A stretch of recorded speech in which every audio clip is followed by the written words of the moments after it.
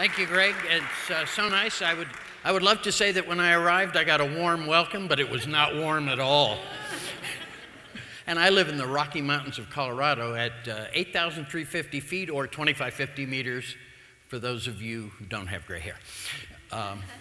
Well, I always tell everybody that in America we went on the metric system the same exact time that you did, and at least 7 of us have now learned it. So anyway, it's a pleasure to be here. This is my final lecture at this, my first time here in Calgary in Alberta. I'm thrilled to be a part of the Vancouver Shroud Association. I'm actually on their board of directors. When you go out there, thank Carolyn, who has done just this amazing job. She pretty much single-handedly administers this exhibit, organizes it, books it to different parishes around Canada over the Lenten seasons every year. And this particular exhibit, the 21 days that it's been here, is the longest in the history of the Man of the Shroud exhibit, and the second time that this exhibit has been here at this parish. So this parish is pretty special in the eyes of the VSA, and of course, those of us who are involved with it. At any rate, tonight I'm going to be giving you a little bit of information about the Shroud of Turin. Hopefully I will keep you awake for a while. I'll do my best. And I want you to know that I start my lectures the same way every time, so if you've seen me talk before, you've probably heard my opening line. And that is that before I'm finished tonight, you'll know exactly why a nice Jewish guy like me is involved with the most important relic of Christianity. And at the very end of the talk, I will give you the answer to that if you hadn't figured it out by the time I get there. Now, typically the first question I get is, how did you get involved with this? And that's a really good question. I asked myself that a lot of times in the early days of my involvement. But ultimately, I'm just going to tell you now so that if there is time for Q&A at the end of this, I don't have to explain it then. And that's really simple. I'm a professional photographer, retired now, but back in the 70s, I operated a photographic studio, a commercial studio in Santa Barbara, California. I didn't do portraits and weddings, but I did work for aerospace companies, Hughes and GM Delco and Raytheon and people like that. And I also did scientific and medical work for some of the largest medical device companies in the world. And so I received a call one day from a gentleman named Don Devan, and you don't have to write it down, there's no quiz at the end, but Don Devan represented a company called Information Sciences. He was an imaging scientist, and he called me up and he said, look, we're doing a project for Los Alamos National Laboratories and we need a photographic consultant. So I said, oh, sure. You know, when you're self-employed, you take the jobs when the phone rings. And so I took the job, and for 7 months, we worked on a project about atomic bombs. And, you know, typically when you go to a company that manufactures something, you go into their lobby, there's these great photographs of whatever their product might be. But of course, they couldn't put pictures of atomic bombs on the wall of Los Alamos because they were classified. And so they had the next best thing. They were aerial photographs of the big depression caused by the underground nuclear tests that they had performed over the years. So, and I'd love to tell you more about the project, but as I said, it was classified, and if I tell you any more, I have to kill you, and there's too many of you, so let's leave it at that. So for 7 months, I did this project on atomic bombs. At the end of that project, we finished. Went back to my office, and I thought, well, that's it. And the phone rang, and it was the same man again just a week or two later, and I thought, aha, another project. And he said, well, not exactly. He said, what do you know about the Shroud of Turin? And I kind of laughed, and I said, but Don, I'm Jewish. And Don laughed, and he said, so am I, remember? Don was one of the other Jewish members of our team. And so I said, well, I don't know anything about the Shroud other than it's probably a fake. And Don said, well, look, a couple of scientists at Los Alamos National Labs have taken a photograph that was made in 1931, the same photograph, by the way, that this replica was made from. And he said they've taken this photograph and they put it into a device called a VP8 image analyzer. And basically all it does, use a black and white video camera, you input an image to this device, and the output is on a green screen display, kind of like a big oscilloscope monitor. And what it does is it took the lights and darks of the image and stretches them into vertical 3D space, proportion them to each other, so that typically you put a photo in there and you get this jumble mass of shapes. Makes no sense at all. But he explained to me that when they put an image of the Shroud in there, it yielded the natural relief of a human form. Well, when I heard that, and of course he said it in more technical terms, he said that there seems to be a correlation between image density and cloth-to-body distance. Okay, well, that's why I didn't say that first, because I don't want you to go to sleep just yet. Anyway, when he said that to me, of course I understood that from a technical point of view, and I said, well, you know, there's no way that we photographers can encode depth, spatial, or 3D topographic information into a normal photograph. There's no way. It's a two-dimensional image that we're making. The only thing that we photographers can do is to imply depth, is to use highlighting and shadows to sort of give the impression of depth, but it's still two-dimensional. There's no three-dimensional or distance information encoded. So that got my interest. But I was raised in an Orthodox Jewish home, and I really didn't feel comfortable. So he said, look, these guys are putting together a team. They're going to want, I told them that I just finished working with you. They said, we're going to need a photographer. He said, so would you like to be a part of this? And I said, no. I didn't want to get involved with this. And he said, well, look, before you make a decision, let me bring you some literature on the Shroud. So I said, well, all right, fair enough. So he, now in the United States at the time, starting in the 1950s actually, 4 priests had created an organization called the Holy Shroud Guild, and their job was primarily to promote the Shroud of Turin in the United States. Well, he brought me all this literature. It was about a foot high. Sorry, I'm not using metrics here. It's about a foot high. And they were all religious tracts from the Holy Shroud Guild. Didn't help a bit. If anything, it just confirmed that, nah, I don't think I want to get involved with this. But that image property sort of stuck in the back of my head, and I said, okay, I guess maybe I'll do this. But you know what I was really thinking? Free trip to Italy. Yeah, that was the amount of depth I had on this topic back then. Of course, I was a bit younger then, 40 years younger to be precise. Actually, more than that, because that conversation took place in 1976, so that's actually 42 years ago that when God sort of dragged me kicking and screaming onto this team. And so I went ahead and I joined the team. Well, interestingly enough, a few weeks or a month later, as the team continued to grow, and nobody made a list and started calling people's names. Somebody said, like my friend Don, they said, we're going to need a photographer. He said, well, I know this Barrie Schwartz guy, let's call him. They said, we need a chemist. Somebody said, I know this chemist at Los Alamos, Ray Rogers.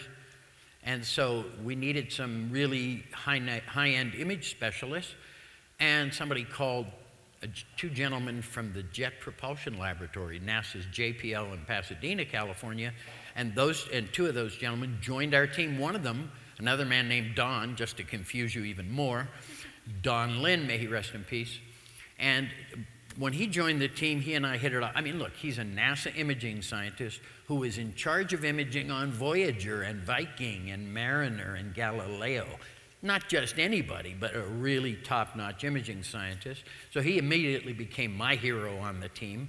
And, you know, technical photographer, NASA imaging scientist, doesn't get much better than that. And so he and I hit it off very quickly. And I remember saying to him one day, because I was starting to feel maybe I shouldn't be doing this. Also, I was being surrounded by all these brilliant scientists, and I'm just an old hippie photographer. Well, I was a young hippie photographer then, but... And so I remember saying to Don one day, well, gee, Don, what's a nice Jewish boy like me doing on this team? And he looked at me and he said, well, apparently you've forgotten that the man in question's a Jew. And I said, no, I didn't know a lot about Jesus, but I knew he was a Jew. I was raised in a neighborhood that was half Italian and half Jewish. So, you know, I knew a little bit about Jesus. And he said, oh, so you don't think God would want one of his chosen people on our team? Well, then I laughed and I said, no, I never thought that. And then he gave me perhaps the greatest advice I've ever been given. He said, you know, Barrie, you should shut up, stop complaining, go to Turin, do the very best job you can do, because God doesn't tell us in advance what the plan is, but one day you'll know. those are the words that kept me on that team for the rest of until now, effectively. And looking back on that years afterwards, I realize now that that was God speaking to me through my friend's voice. God had a purpose for me on that team, and I wasn't ready to know that purpose yet. Matter of fact, it took almost 20 years before it was finally revealed to me, and I'll tell you that part of the story when we get there. So anyway, but that's how I got onto this team. So it was sort of kind of kicking and screaming and wanting to quit, but I stayed on, and of course I'm forever grateful. My life has been enriched 1,000-fold because I've stayed and did this and continued to do this until God finally did reveal the real purpose of my being here. And we'll talk about that as we go through the talk tonight. So what I'm going to do this evening is, first thing I'm going to do is give you sort of an introduction to the Shroud. I'm not going to go into a lot of technical or scientific details tonight because I really don't want to put you to sleep. And it's really easy if you get too technical to put even people who have great interest in the subject to sleep. So we're going to avoid that. What I do want to do, though, is give you this kind of an overview of the Shroud and what's on there in case you're not really familiar with it. And then beyond that, I'm going to take you behind the scenes of what we did in 1978.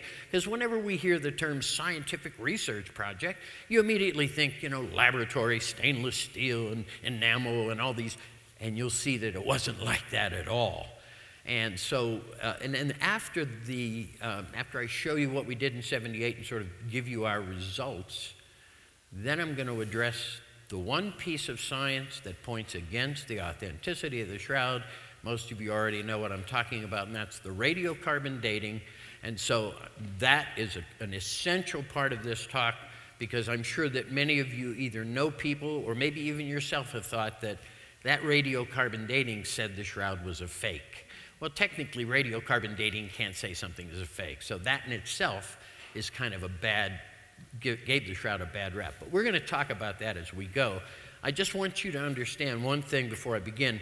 The purpose of our team going to Turin was not to prove this is Jesus, because there's no way scientifically we can do that, nor to prove the resurrection, because I always felt that the resurrection's not a test for science, but a test of faith.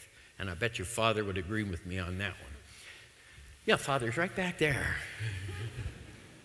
Anyway, so what we're going to do is I'm going to start by giving you that overview, and then we'll get rolling. So let us try to begin.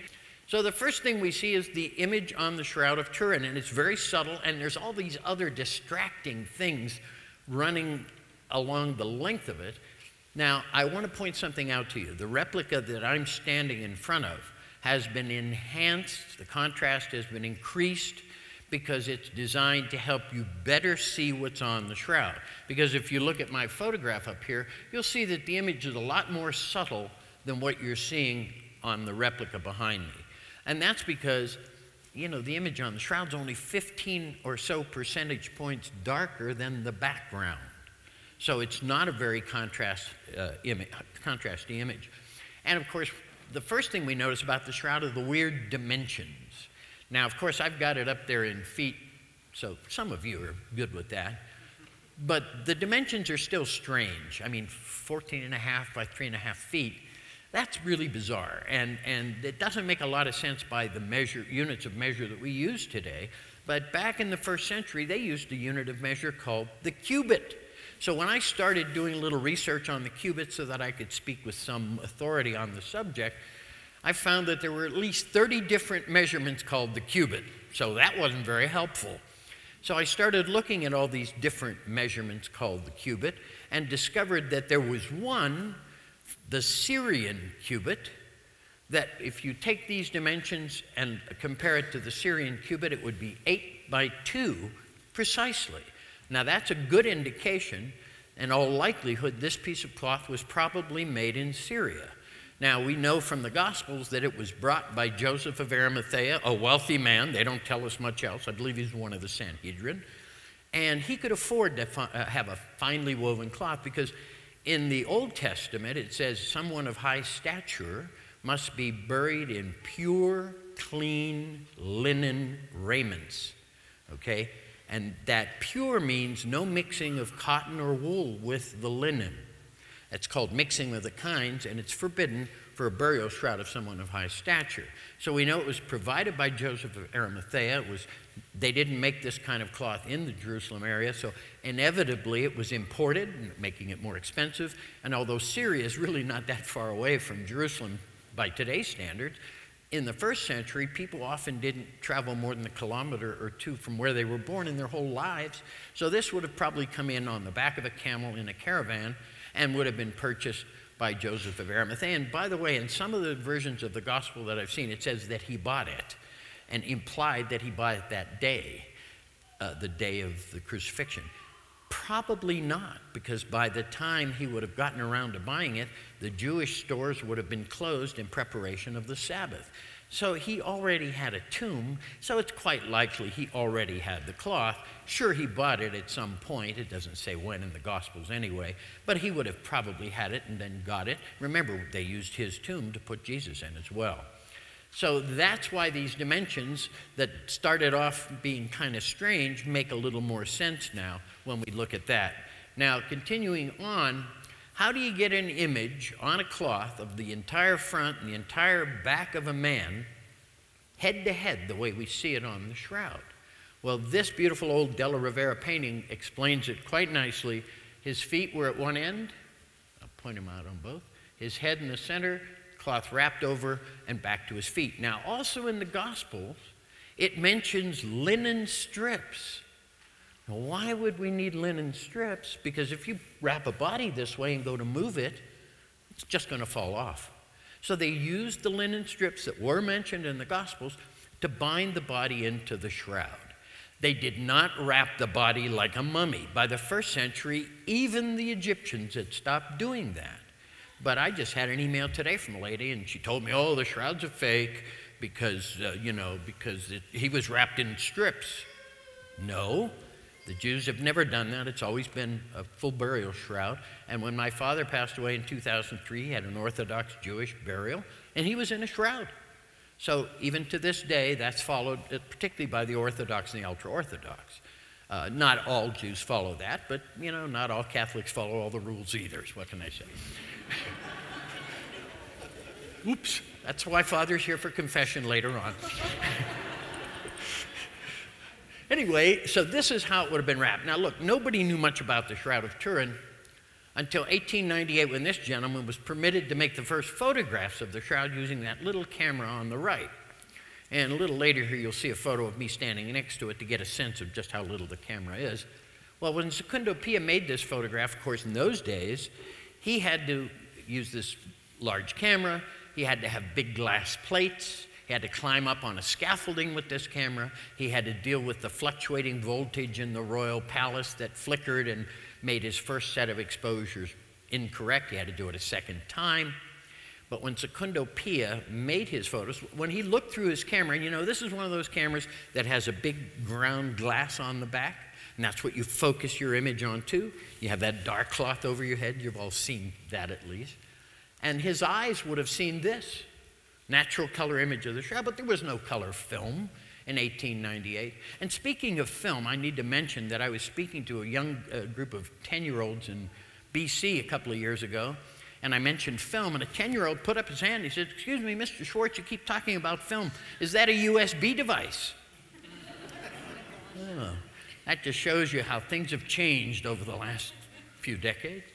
Anyway, this is what his eyes would have seen, but this is what his film recorded. And when he saw that, he realized something. He realized that if you look at the natural color image of the shroud, that image has its lights and darks reversed, like a photonegative. And so when he took his photograph onto his glass negative plate, it inverted those lights and darks to this, and all of a sudden, this looks far more natural and realistic than the natural color image does without the inversion. And so he realized that what's on the shroud has one property like a photographic negative, and that is the lights and darks are inverted. So remember that back in, especially in 1978, there were a lot of skeptics who said, well, it's just a painting. Well, it's just made by some medieval forger. Really? Well, this medieval forger had to be pretty clever, because the first thing he would have had to do was invent photography. And it just so happens that the very first photographic negative ever made was made in 1826 by a man named Nicephore Niepce. Don't make notes, no test. But Nicephore Niepce made the first negative, and we still have it. We still have his glass plate. So when Secundo Pia claimed that the image on the shroud had a property like a photo negative, he was immediately accused of fraud. And it wasn't until 33 years later, in 1931, when the second photographs were authorized, from which, by the way, this replica here was made, that the same properties were found. It didn't change. And so he was vindicated, but it took all those years before the second set of photographs ultimately showed that Secundo Pia was correct. So Secundo Pia made this photo, and, let's look at what's on the shroud, but let's make it easier for you, because I already see some of you twisting your necks. I want you to have a stiff neck by the time you leave. So let's take the image, let's take half of the shroud at a time, and let's stand the man before us, and let's look from the top down exactly what we see. Now, the first thing we see at the top of the head are blood stains that cover the scalp. When I say cover the scalp, we're not talking about a little circular, like a laurel wreath kind of image. And that's exactly why so many depictions of Jesus wearing the crown of thorns show him with this beautiful little woven wreath. Well, guess what, folks? They didn't tell the Roman soldier that this criminal you're about to execute, before you do that, weave him a pretty crown, let's make him look good. Of course that didn't happen. They just took a nasty thorn bush and smashed it down on his head. Now, why do we have this circular motif running throughout all these history of Christian art? It's real simple. In the first century, when artists depicted Roman emperors or people of high stature, they always put a laurel wreath around their head. So the artists took that motif, and when they wanted to depict Jesus, they just exchanged the laurel wreath for thorns. And that's why we get this circular motif. It's artistic license, but it's not accurate. And speaking of artistic license, how often in Christian art do you see a depiction of Jesus naked? You don't. Because artists had artistic license. It would have been horribly inappropriate to show a fully naked Jesus, especially back in medieval times and even to this day. So they always included a modesty cloth. That's artistic license. Same thing that Mel Gibson used when he made the film The Passion. He showed Jesus being scourged with hooks called scorpioni, and the Romans had them. They used them.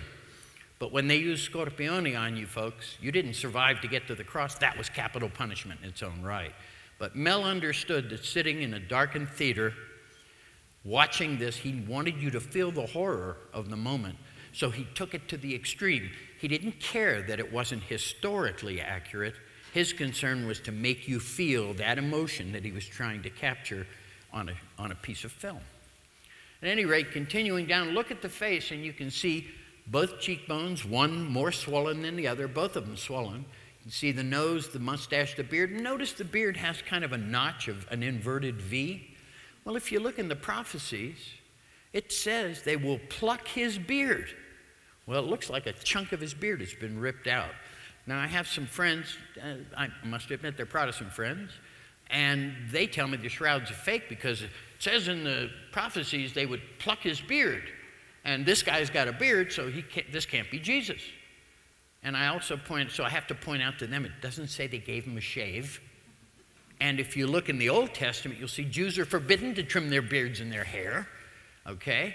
And consequently, if it says in the prophecies that they would pluck his beard, that implies he had a beard. You can't pluck it if there's no beard.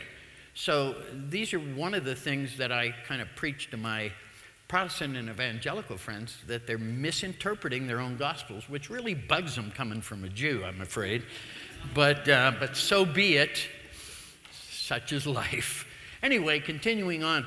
Oh, here's another thing. Remember that our intent was to go there and determine how the image was formed. And we had all these skeptics telling us it was a fake, it was a forgery, it was done by some medieval guy. Now, we've all seen depictions of Jesus being scourged, haven't we? There's lots of them out there in art history, Christian art history. They always show the scourge marks on his back, don't they? That's correct, except for one thing. In reality, if I'm standing behind somebody and I'm whipping them, all I have to do is just lean forward a little bit and whip them, and those thongs are going to come around. They're going to hit the front of the body as well. Well, guess what? If you look closely on the shroud, you'll see scourge marks on his chest, on his thighs, on his knee, below his knees. He has scourge marks on the front of his body. No artist has ever done that. And this is another piece of evidence that this isn't an artwork. It's far too accurate. Artists have artistic license. They can do what they want, but they aren't forensic experts either. And that's what it would take to get this 100% correct. So we have that. Now, I'm going to point out that under the chin is that little diagonal line. You see that? That's a crease, because for centuries they would roll the shroud up on a dowel and put it in the wooden reliquary box and put it away. Well, that's gotten pressed in so much, and ladies, you know this especially, you do that over centuries, that's going to be very hard to get out. That's pressed in almost permanently. But here's the irony. When you look back at some of the artworks that were produced during from the Eastern Church, the iconography of the Eastern Church, there are many depictions of Jesus. They all seem to look like the man of the shroud, and some of them have a diagonal line incorporated into the artistic motif that the artist put there. Now, where do you think they got that idea? Well, maybe they just saw this piece of cloth and the image it bears, and so that's a good clue. And by the way, there's also some coins. I think it's a Justinian coin, and you can see the diagonal line that the engraver that made the coin incorporated into the design. So that's a pretty good clue that throughout art history, artists have based their depiction of Jesus on the image on the shroud. And that makes a lot of sense. I mean, it's not an accident that these things happen. All right, continuing on. We have the spear wound in the side. Now let me point that out. You can see it here. I'll point it on both sides. There it is, with a blood flow. Now remember this great medieval forger, this brilliant forger who invented photography? Well, to make an accurate shroud as accurate as the Shroud of Turin, he also had to discover gravity. Because if you look at that spear wound here, now you notice that fire damage on either side. And by the way, these triangular things are patches sewn in 2 years after the fire by the Poor Clare sisters to reinforce the cloth where it had been burned through. So some of the shroud there was destroyed. So what we don't see is the spear wound blood flow flowing down his sides and pooling at the small of his back. And I'll show that to you in a moment, but I can show it to you right here. Now, do you think a medieval forger would have thought of that? Of course not. Because now this guy who invented photography 600 years actually before the invention of photography also would have had to discover gravity. And I don't think that happened. And yet we have this natural blood flow of blood pooling at the small of the back. Now continuing on, we have blood stains coming down the arms. Most people believe that from the crucifixion position the blood flowed down his arm, and that's what we're seeing. And then we have the blood stain at the back of the hand. Remember, we're only seeing the back of the hand. We're not seeing the entry wound of the nail. We're seeing the exit wound. And this has been a big debate within the shroud world amongst the forensic pathologists. But here's the thing. I'm a practical kind of guy. And I'm thinking, okay, so I'm a Roman soldier and I happen to be the lowest guy on the totem pole, so I get to do the dirty job of having to nail this man to a cross. Well, I want to make it as easy on myself as I can. And here's the thing, you know, most artworks depict a nail right in the center of the palm. We've all seen that. I would say the majority of Christian art always depicts it. But here's the thing, if you're a strong person, you know, there's not a lot there. And if you're a strong person under great duress, you might be able to rip your hand loose. Well, the Romans didn't want that to happen. So they knew that they could go down just a little bit below that center and nail you so you could never lift your hand loose. And you can try it yourself. Take your thumb and your little finger, put them together, and then look in your palm. Notice you have two fleshy parts of your palm with a groove running up the middle. It's called the thenar furrow. Now, if you're a Roman soldier and you got to nail this man to a cross, you grab the hand like that, you put the nail right between those two fleshy parts of the palm. Take a look. It's about an inch below the center of the palm. Still in the hand, so it doesn't go against anything it says in the Gospels. But the exit wound would come out precisely where we see it here on the shroud. So again, more forensically accurate than any artistic depiction ever made. We also have a patch. Now, I want to point out to you a couple of things, especially this. This is a water stain. This is a water stain. You know, in 1532, when it was in a fire, they didn't have fire extinguishers, so they had to dump water onto it. And, you know, water spreads out by capillarity through a piece of cloth, carrying with it all the particulates and dust and dirt and debris that might be there at the microscopic level, plus any minerals that might be in the water, and they all wind up in the periphery of that water stain, making it not only visible to our eyes, but even on the x-rays that were taken of the shroud, those water stains showed up. Ironically, again today, somebody sent me a link to a video where some, pardon me for saying this, some idiot saw this water stain above the head and said, oh, this isn't Jesus, this is the devil, this is the Antichrist, that man has horns. Horns? No, I'm not kidding. I mean, there's a video on YouTube that they sent me the link to, and I watched about 3 minutes and I had to stop. This guy's an idiot. That's a water stain. Now, worse than that, some people have thought that that's the back of the head. Well, if that were true, and this were his front of his head, and that's the back of his head, guess what, folks? He'd be paper thin. That's a mistake, too. It's a water stain, and the space between the front and the back, ventral and dorsal images, is about the right amount, if you know what you're looking at. But people just take a quick look, think they've solved the mystery, and move on. So in this case, those water stains are significant. Now, continuing on here, we have more scorches, and we have blood stains at the feet. Now, historically, most artworks, again, have depicted Jesus with 3 nails, 1 in each hand, 1 for both feet. Well, you know, that's nice. That really works well with the Trinity, if you're Catholic. Unfortunately, the only remains of a crucifixion victim ever found was a man named Jehohanan, found in, I believe, 1963. And he had the crucifixion nail still in his ankle bone through the side of his ankle, the implication being that 1 foot was nailed on one side of the stipes and 1 on the other. That's the vertical part of the cross called the stipes. Well, the big problem was, you know, these nails were a precious commodity in the 1st century. So the Romans would pull them out and reuse them once the body was hanging up there long enough that they would take the body down, and I'm sorry to say this, throw it into a pit where the jackals and dogs would eat it, and they reused the nails. Well, apparently in the case of Jehohanan, when they were nailing him, the tip of the nail hit a knot in the wood and bent.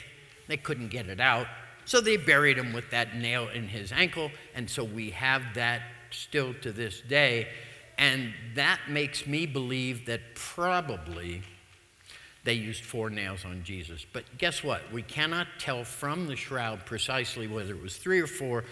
So, you know, the shroud can't answer that question to a certainty. Let's look at the dorsal view. Looking again at the head, bloodstains covering the scalp, not just in a pretty little circlet. We have scourge marks on the back, and of course that's something we would expect now to see on the back of the body, on the dorsal view. And look at those blood stains. I already showed them to you a moment ago on the replica. There's the blood flow from the spear wound flowing down his side and pooling at the small of his back. Well, guess what? That, again, far more forensically accurate than anything, any artwork ever done. And then we have these burn holes. Now, I'm going to point them out to you, kind of an inverted L shape. Keep those in mind for later on because they become more significant. Here's why. First of all, those L-shaped burn holes were not put there during the 1532 fire. They predate that fire, and we don't know how far back or when or what the event was where those L-shaped burn holes occurred. So keep them in mind, because a little later on we're going to talk about them and the significance. We know they predate the fire because an artwork was commissioned by the owners of the Shroud, the Savoy family, in 1516, 16 years before the fire. And that artwork depicts the man of the Shroud, naked, arms crossed, with a modesty cloth, by the way. And those L-shaped burn holes, they would have been the darkest and most obvious things on that cloth. You'd have noticed those dark L-shaped burn holes a lot quicker than you would have noticed the subtle image between them. So they'll be significant a little later on. Going further down, we have the scourge marks, and if you'll notice, those scourge marks go all the way down to his feet, to his ankles. That tells us that they literally beat him from head to toe.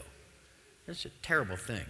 And it's, when it comes to those nails, when people start arguing about how many nails were used, I say, does it really make a difference? Who cares how many nails they used? Look what they did to him. You know, I haven't said this since I've been here, but I'm going to say it now.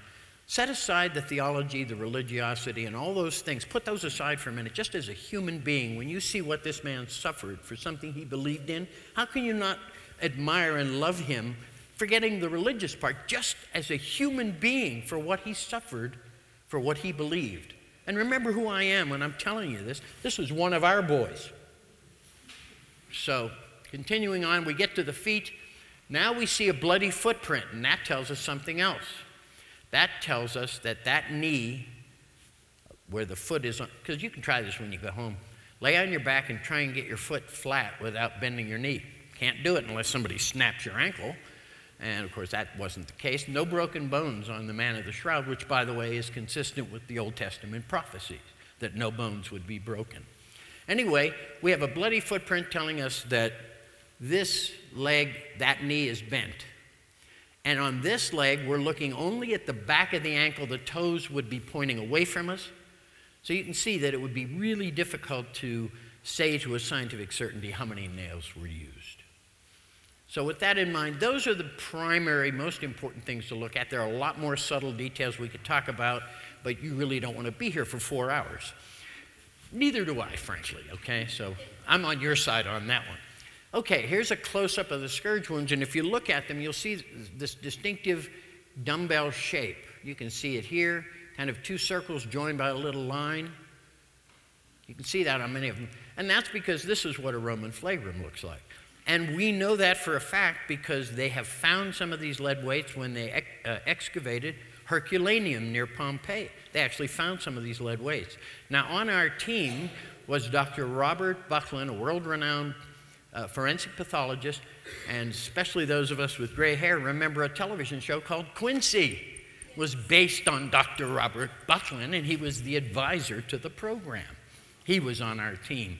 We didn't mess around. We had really top-notch people. That's why, believe it or not, with as much as I talk, I was very quiet in those days, surrounded by all these top-notch scientists from Los Alamos and Sandy and Jet Propulsion Lab, all these brilliant people. And you know, my mother used to tell me, if you're in a room with smart people, keep your mouth shut, you might learn something. So for years I did. Anyway, that's what a Roman flagrum looks like. Now, I mentioned earlier that our team was sort of formed up because a couple of scientists put an image into this device, the VP8 image analyzer. Now, ironically, I always tell everybody this looks like an old stereo tuner. I did not tell that to the kids I spoke to this morning in 2nd and 6th grade because it would go right over their head. They wouldn't know what a stereo tuner is, but it does kind of look like a stereo tuner for those of us old enough to remember them. And this is the device, and this is, let's see, come on, there you go, it's working.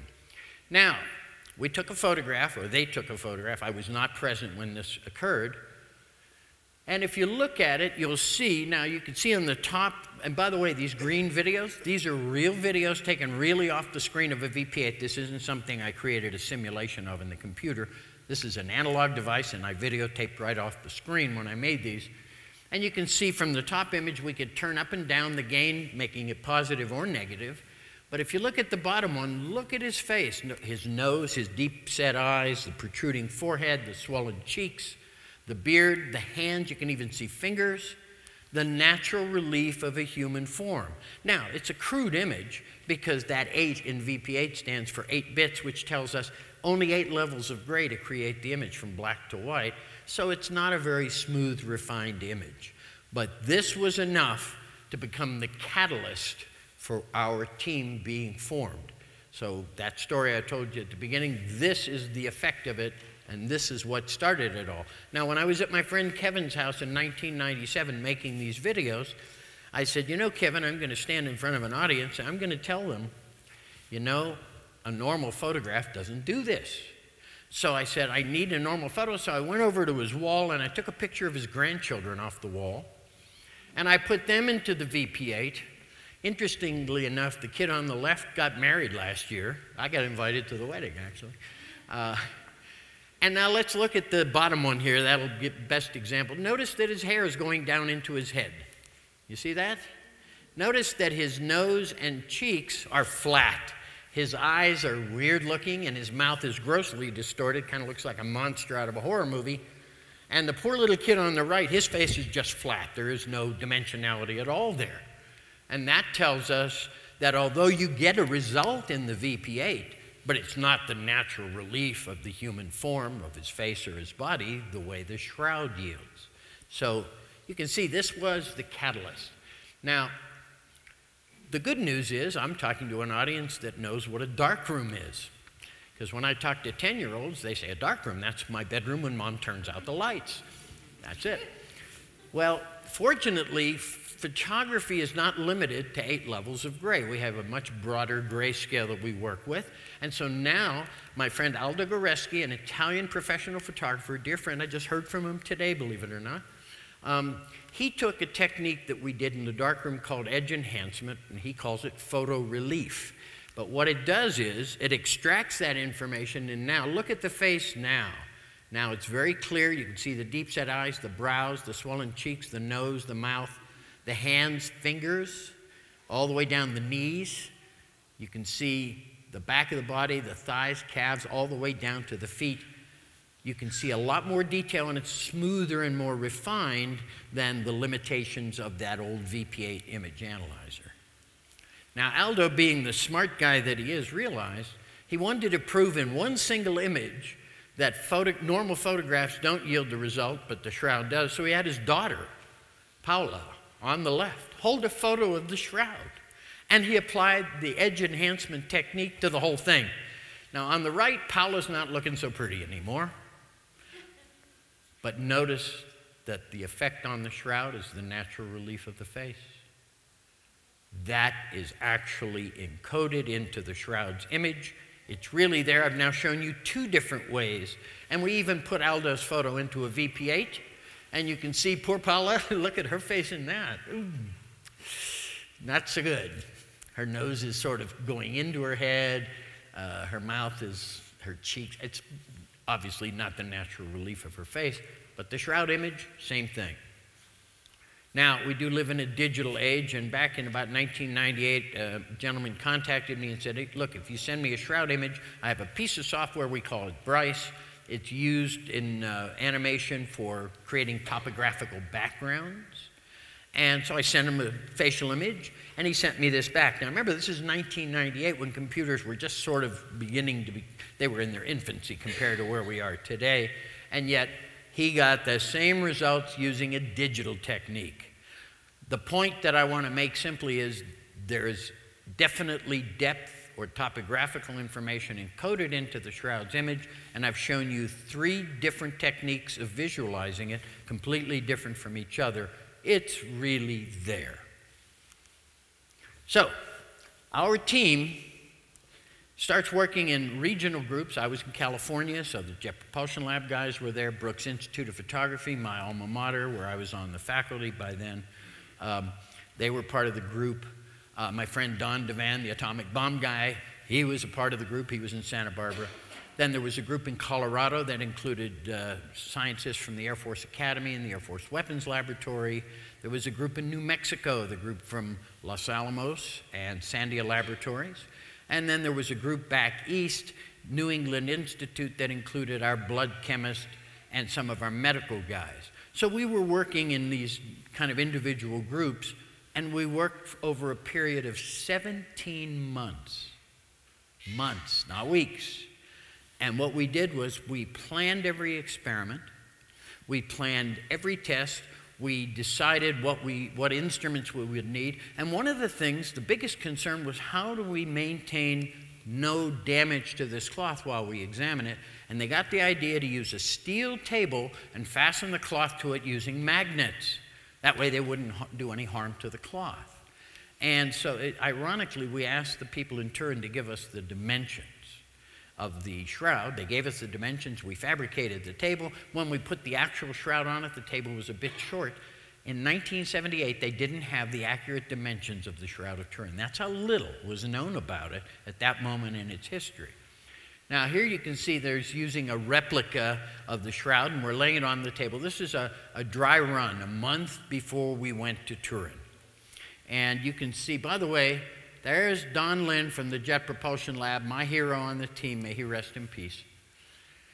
And so we tested all our instruments, and we got everything seemed to be working fine, so we packed it all up into wooden crates, 80 crates, 7 tons, and we shipped it off to Italy. Now, I'm going to make a statement that's going to seem hard to believe.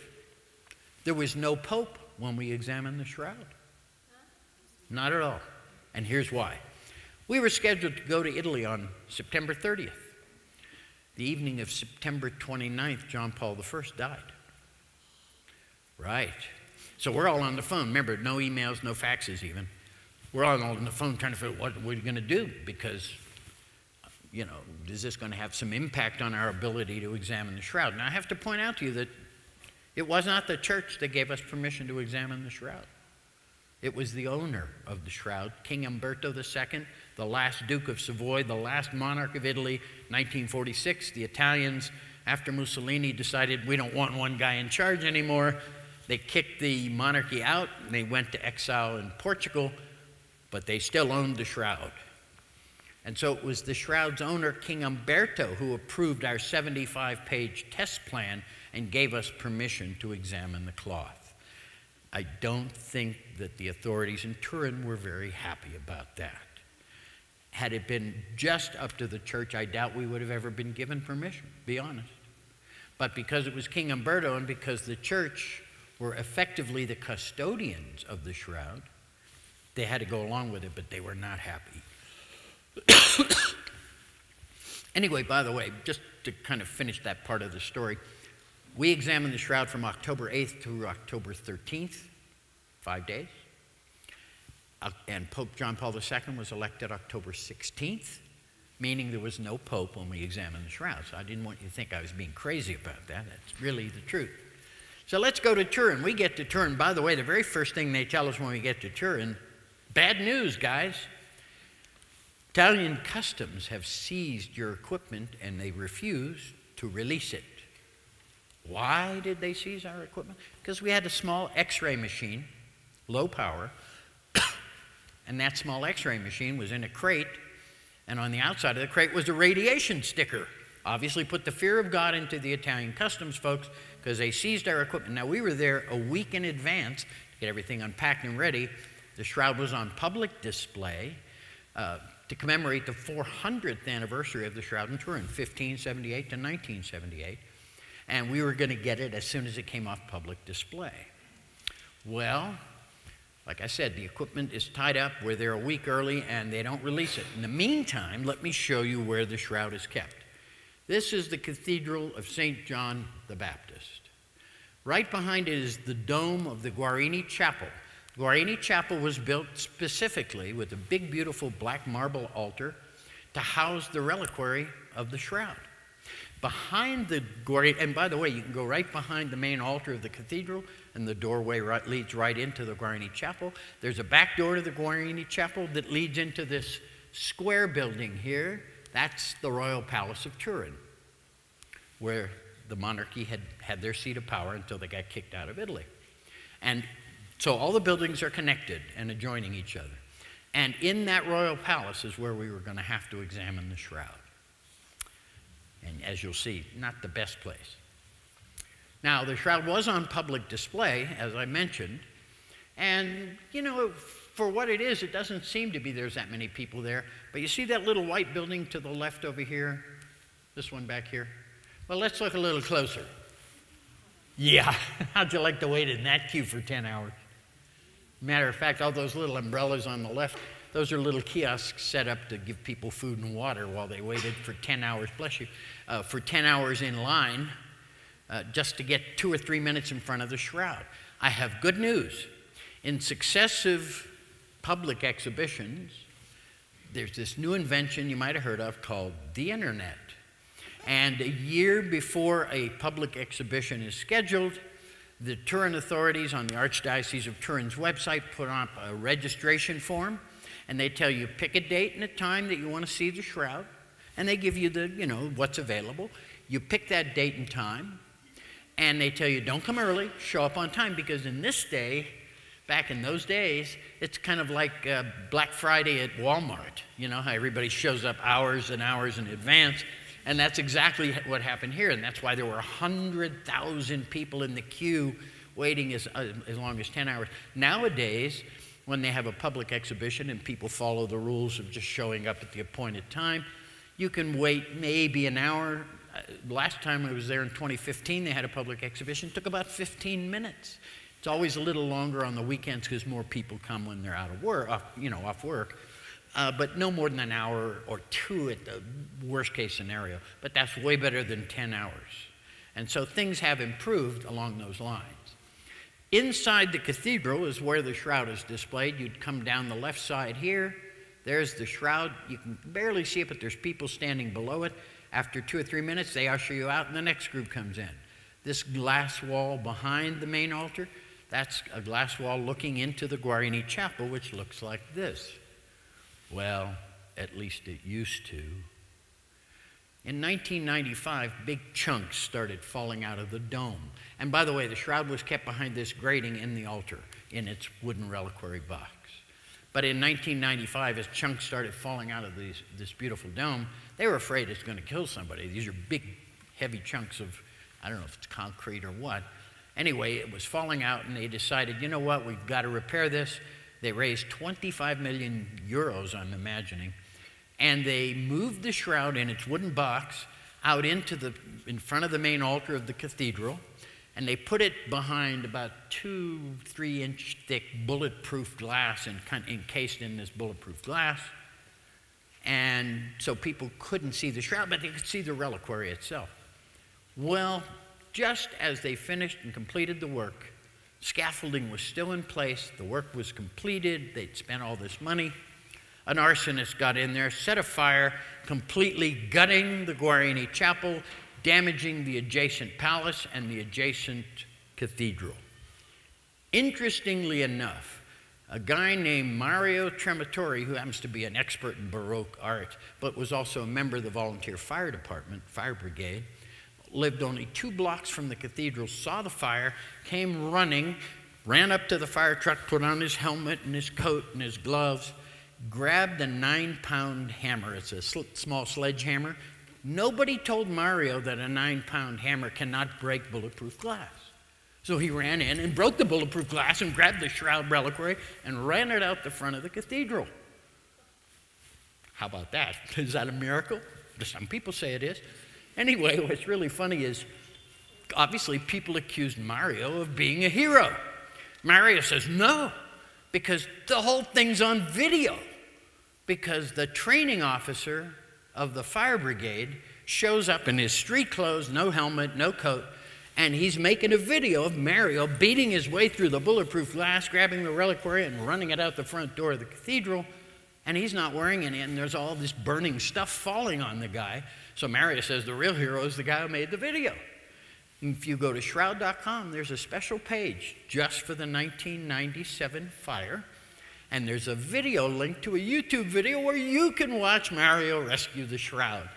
And a couple of years after that, about maybe 7 or 8 years later, Mario and I were at a conference together, and he comes up to me, and you know how the Italians have these little beautiful little jewel boxes with cloisonne and beautiful little artwork and stuff. And he hands me this little jewel box, and I take it, and it rattles. And I go, well, what's in there? And he goes, open it, open it. And I open it up, and there's a piece of the glass that he broke. It's not a relic, don't get excited. Never touched the shroud.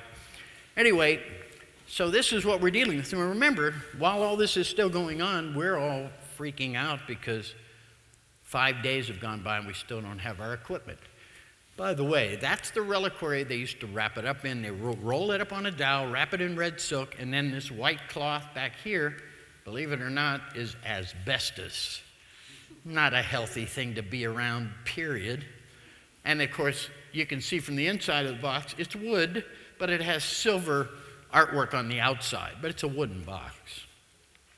Well, that's what it looks like today. It's a much better view of it. This is in the museum in Turin, because after that fire and the shroud was rescued, they decided they would put the shroud on display in 1998 to show everybody that it was safe and sound, hadn't been damaged.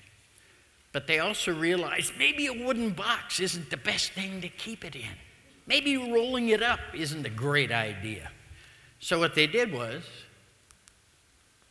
they created, I think it was the Italian gas company, put up another 20 million or so euros, and they created a very special cabinet into which the shroud is now kept. It's now kept flat, no more rolling it up. It's in a nitrogen-argon atmosphere to keep it out of the polluted air of Turin, because it's a city and there's pollution, and that would be harmful. It's also in a light-tight cabinet, and the temperature and humidity controlled by computers. And of course, it's now in a fireproof cabinet. What a wonderful surprise.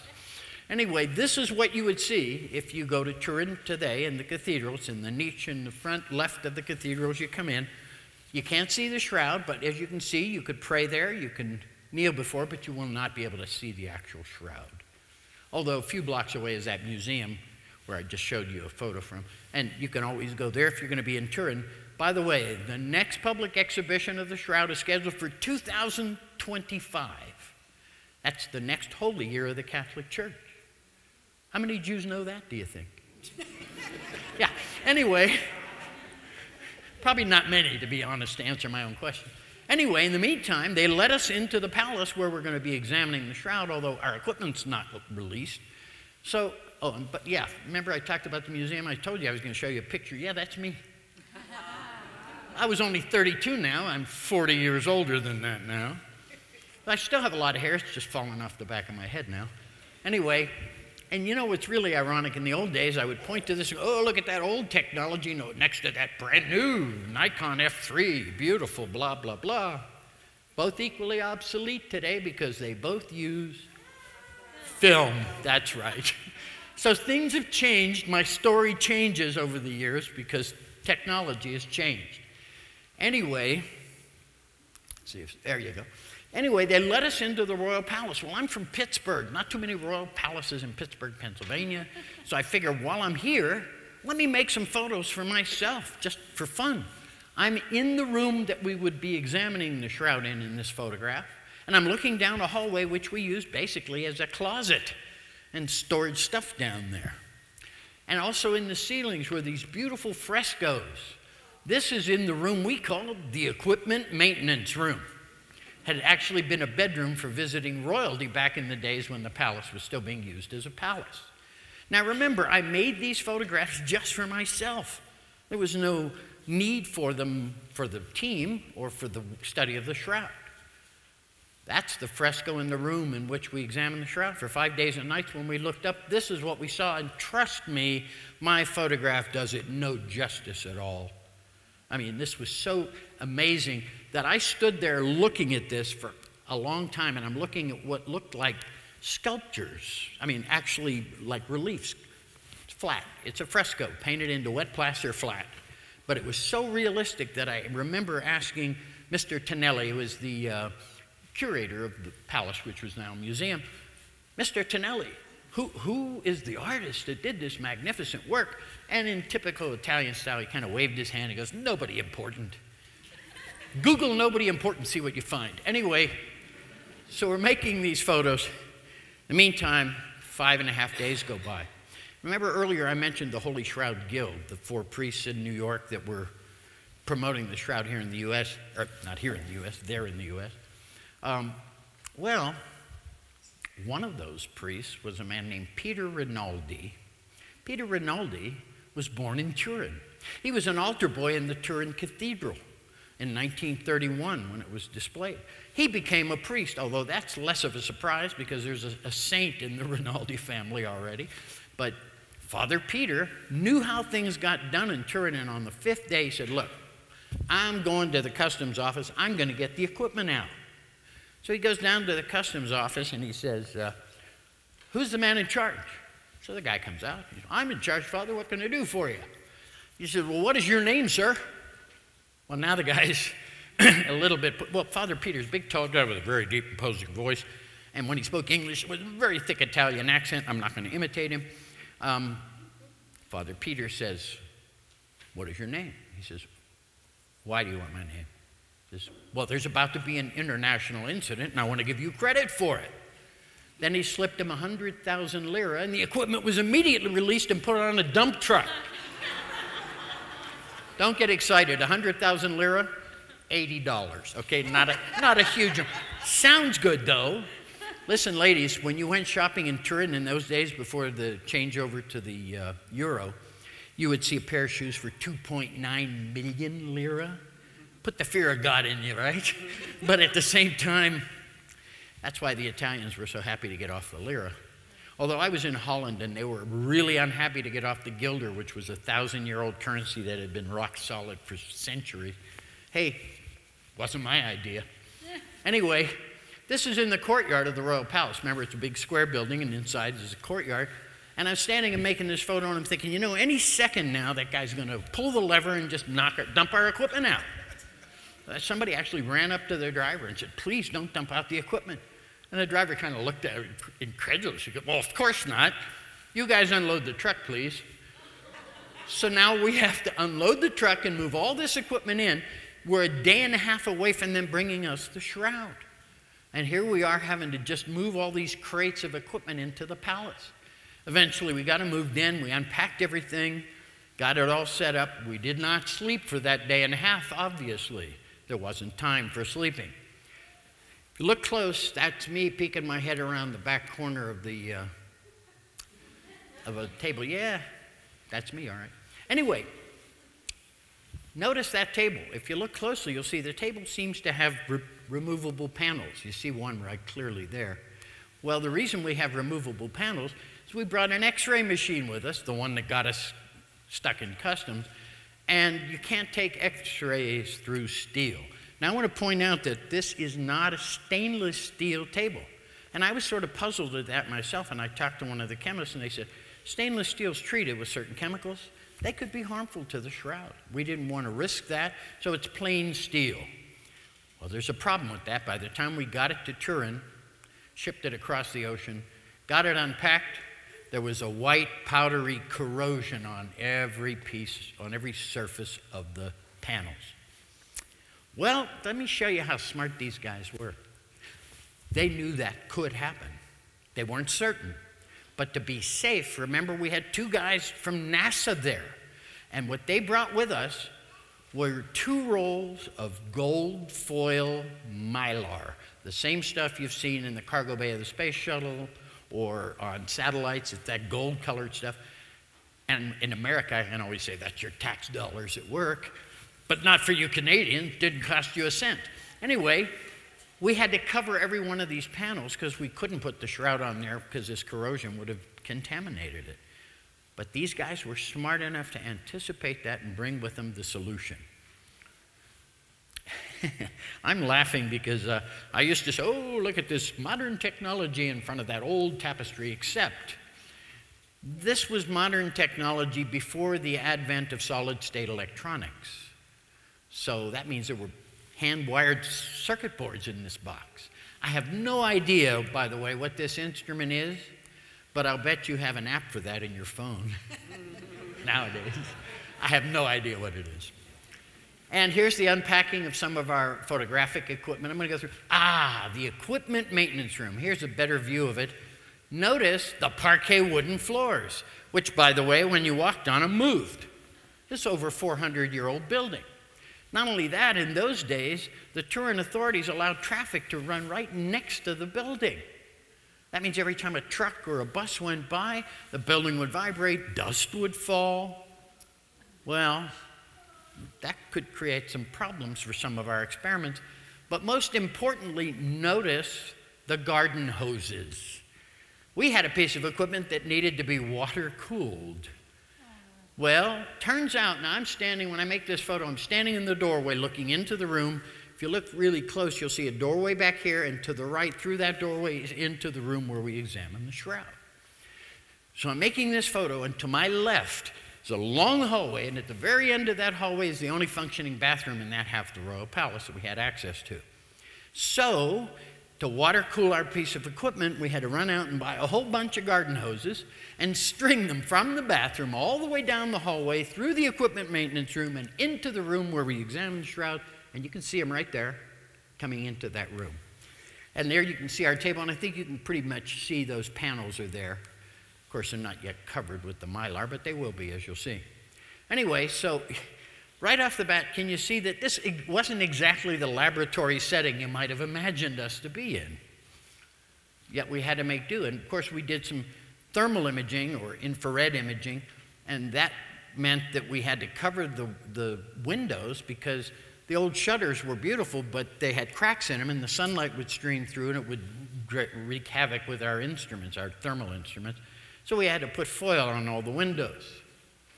Now, there's the guy I did the atomic bomb thing with, Don DeVan. That is not me, that's Sam Pellicore. He's an optical physicist. Vern Miller, the chief scientific photographer, because I couldn't have done it all myself. Early on in the team, they started making a list of all the photography that needed to be done. I said, listen, if I worked 24 hours a day, I couldn't do all that by myself. They said, well, what do you recommend? I said, well, how about I call Vern Miller, who had been my professor at Brooks Institute years earlier and had a lot more experience in some of these scientific types of photography that needed to be done than I did at the time. And what are they doing here? Well, look, you can see, by the way, if anybody's interested, there's the Hasselblad, one of the Hasselblad cameras we use. It's a motorized Hasselblad, the same Hasselblad model that NASA left 6 of on the moon, because they've gathered up all the moon rocks, and these cameras are kind of heavy, so they left the cameras, brought back the film and the moon rocks. Love to get my hands on one of those, but understand they were specially prepared to operate in the vacuum of space, too. So what they're doing here, notice there's a rail system that the camera is on. And look, the shroud is long, and the room we were in was not very deep, and we couldn't back away far enough to get the whole thing in, and if we did, it would be too small anyway, so we needed to shoot it in sections.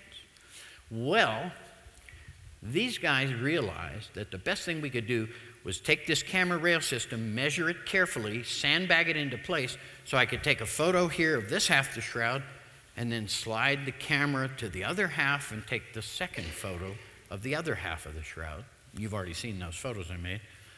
And 20 years later, when I had those photographs scanned professionally and put them into Photoshop to put them together to make the single image of the shroud, it was a perfect match because 20 years earlier, these guys designed this system for our camera support.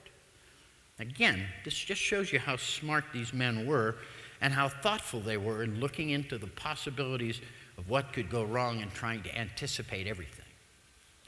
Anybody been to Italy? Some of you have. For those who aren't, I'm sure the folks here will verify the fact that nothing runs on time in Italy. I'll be in Rome again in May, and my friends say, we'll pick you up at 8 o'clock. And at about 9:15 they arrive, and I'll look at my watch and they go, Rome time. Okay, so imagine our shock and surprise when an hour and a half ahead of schedule, somebody comes in the room and yells, here comes the shroud. So here I am, I grab my camera, put the lens on, grab the flash unit, put that on the camera, turn it on, wait for it to charge up. Imagine telling this to a 10-year-old. They always get a kind of a laugh. Their eyes get wide. Really? You had to do all that? You couldn't just pull your phone out? No. Anyway, so I run out into the hallway. This is the back door of the Guarini Chapel. They just came out of that from the cathedral, through the Guarini Chapel, here into the hallway. They brought it past me through the equipment maintenance room into the room where we examined the shroud. And ironically, the only thing sharply in focus is that wall back there. Yeah, but you know, sometimes the focus becomes less critical than capturing a moment that will never again be repeated. This will never happen again. So the focus is a little less critical here. Now you can see some of the gold foil on some of the panels, and already the shroud is brought to us. Remember, this is an hour and a half ahead of schedule, so we're in trouble because look, we haven't even finished covering the panels. And there's the shroud put before us. Now, there's a hidden story here. And you know, I didn't even notice that I'd captured this moment. This only lasted 20 or 30 seconds in the event. See, the Italian scientists were not happy that we were there with big name labs like Sandia and Jet Propulsion Lab and Los Alamos. So they told us, they said, and they lobbied to stop us right until the shroud was brought in the room, by the way. They told us, they said, look, okay, I mean, they realized that we were going to examine the shroud. They realized it. So they said, well, okay, we see you're going to be able to examine the shroud, but don't touch it, because if you touch it, there were carabinieri, those are state policemen in plain clothes, armed, guarding, not us, the shroud. If you touch it, they're going to shoot you. So notice on the left are the Italian scientists and on the right are the American scientists, and notice where their hands are. How do you examine the Shroud of Turin with your hands tied behind your back? Well, of course you can't.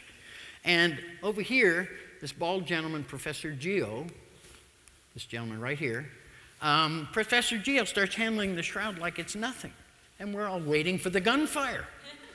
Well, of course there was no gunfire. So I'm not sure if they were being mean-spirited or thought it was humorous.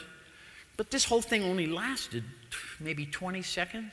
And it wasn't until a year or two later when I was really looking at the photos, I realized I captured that few seconds when they put their hands behind their back. So that's the hidden story. Now, this is, you can see, still not covered.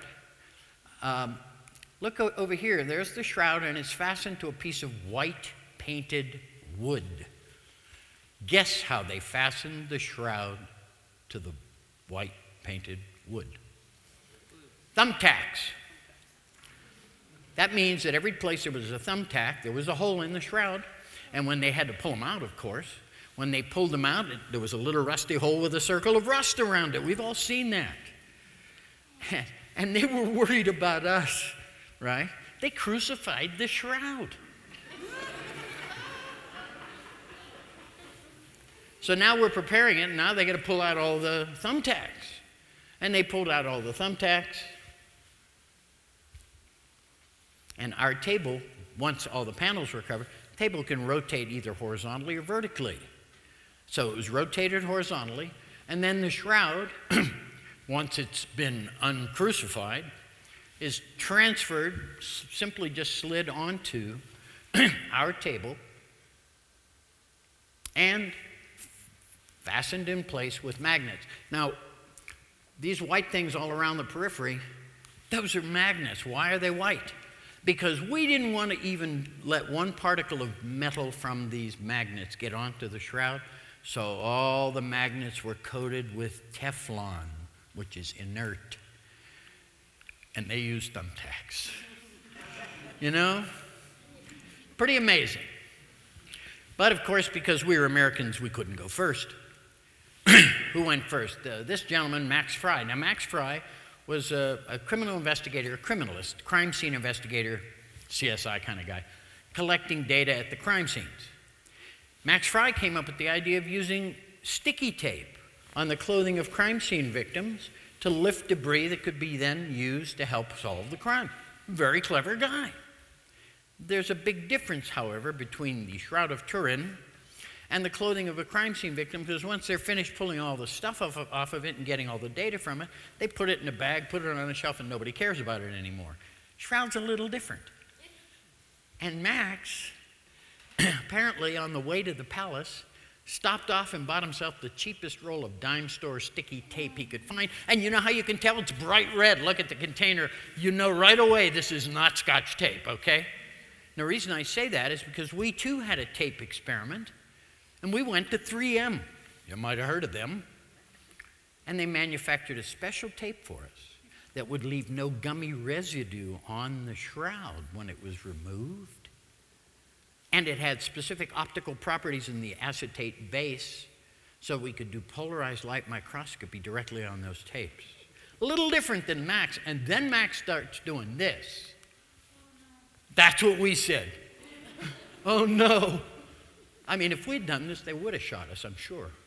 Max is doing this, and we're all looking at each other going, really? This is how they're going to do this? I mean, we were shocked. And then Max takes his dime store sticky tape, and he walks over to the face of the man of the shroud, and he's just about to stick it down. That's the most iconic part of the shroud's image. He's just about to stick it down when John Jackson, one of the co-founders of our team, runs over, grabs him, and yanks him away. I mean, just like that. And if it looks like they're about to hit each other and the man in the middle is acting as a referee, that's exactly what's happening. The man in the middle is Professor Luigi Ganella, then the late Professor Luigi Ganella, the man who was the scientific advisor to the Archbishop of Turin. And after about a 10-minute, very heated discussion, and I think you can just tell by looking at it that it was a very heated discussion, at the end of that, they decided no one would put any face or tape on the face, which, of course, makes sense. Because everywhere Max stuck his tape, he left some stickiness on the surface that over time, you know how dust and dirt and debris will get stuck to it, and they had to clean it. Fortunately, it's not that difficult, but still, imagine if we had done this. Anyway, Max does his thing. He's finished, and then the man in the white lab coat on the right, Professor Giovanni Rigi, is given the next opportunity to examine the shroud. Professor Rigi got a call 2 weeks before this event, and they said, look, the Americans are coming. We want you to do something. That's all. Do something, because you got to go ahead of the Americans. Rigi had 2 weeks, no budget of any kind. And Reggie's a smart guy, wonderful man, may he rest in peace. Most of these people are dead, sadly. It's 40 years later. Reggie gets the idea. And remember I told you that when the fire damage occurred to the shroud, the poor Claire sister sewed those triangular patches into it that you see? They also sewed a backing sheet onto the cloth because just to add more support, they could sew down to that backing sheet, and it gave it more stability. Well, nobody had seen the backside of the Shroud of Turin in 450 years. So he gets the idea to separate the shroud from the backing sheet and insert an endoscopic camera between the two to look at the backside. That's very clever. And also a vacuum to vacuum dust and debris from between the two cloths. So considering that he had no time, no budget, pretty smart idea, something to do. So here they are separating the shroud from the backing sheet. And I'm making this photograph, and I'm thinking, any second now, we're going to get that first look at the backside of the shroud. So I ran around to the other side of the table just in time to make what is probably the most well-known photograph of the event that I took in 1978. That is the precise moment where we saw the backside of the Shroud of Turin for the first time in 450 years. And this one's in focus. And it was in Life magazine and National Geographic and Time and Newsweek. It's a pretty popular photograph. And I think what makes it powerful is look at their faces. Look at this, how serious they are. This is not a bunch of crazy people. This is real hardcore scientists taking what they're doing totally seriously.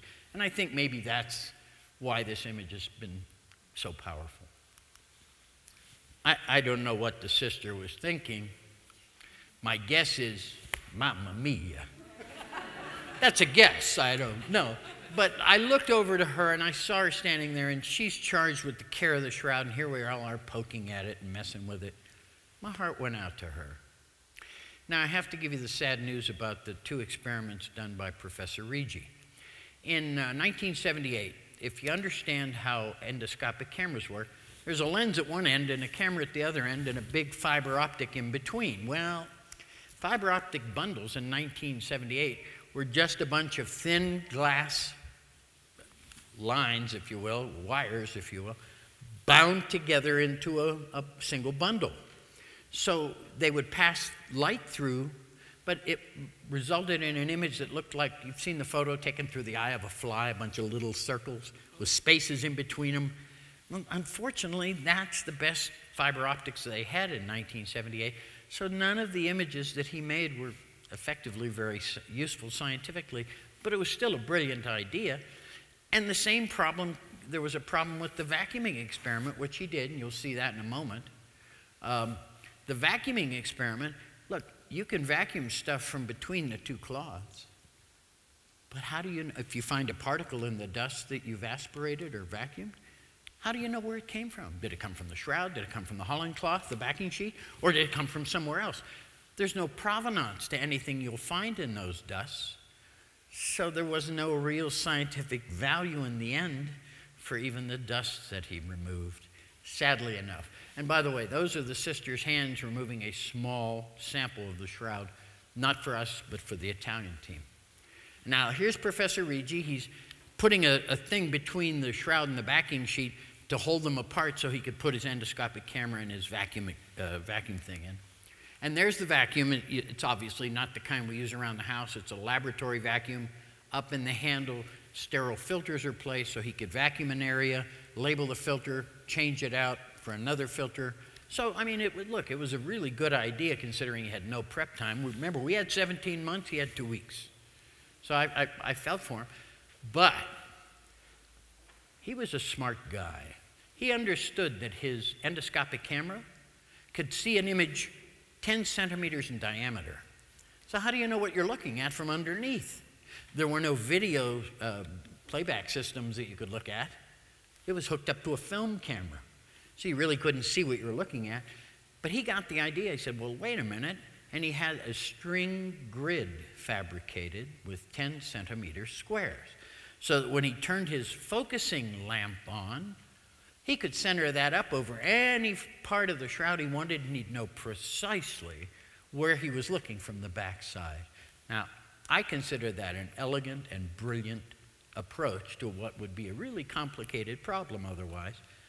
And when he turned that focusing lamp on, remember the photo before it, kind of weird when I do that. It kind of looks blue there for a minute. You notice that? That's the way your eyes work. It's called persistence of vision for anybody who's technically oriented. Anyway, he turns that light on. I asked for the room lights to be turned out because this is the first piece of scientific evidence that proves the shroud is not a painting that I can show you. And here's why. This is the blood stain on the forehead. With light transmitted through the cloth, you can see that there's added density where the blood soaked into the cloth. Now remember, conventional wisdom was, this is an artwork, it's been painted, so they said to me, Barrie, we want you to photograph the entire shroud with transmitted light. They'd have to remove half the panels, put some lights back there, I'd make the photo, put the panels back in, move down, do the other half, same thing. Because if the shroud were a painting, and somebody had applied paint or pigment or binder or something like that to create the image, we would see it with transmitted light. Well, let's look at what we see. Look, spear wound blood stain in the arms, blood stain at the wrist, water stains, scorches and burns and patches and holes, blood stain at the feet. What don't we see? The image. There's no image there. And this is the first scientific evidence that we have that proves this is not a painting. And here, let me orient your eyes. There's the image. There you go. So this is the first proof that I can show you that the shroud's not a painting, because the paint would have then absorbed into the cloth with transmitted light. It would have added density. We would have seen it. We'd have come home, or at least I would have. I was a skeptic. And so there's the evidence. And probably, maybe the most important photographs I made from a scientific point of view are these transmitted light images. I'm only showing you one. I did both halves. Same effect on both. No image visible. Because the image, turns out, is 2 microns deep on the top surface of the top fibrils of the cloth. Nothing penetrates in. No way it's an artwork, folks. And this is the first piece of hard science I can show you to prove that. Now, this is the part where I could easily put you to sleep by just saying words like infrared reflectance spectroscopy. That would put you to sleep pretty quick. So what I decided to do, I'm going to show you the instruments, And I put on the screen the experiments that those instruments were responsible for.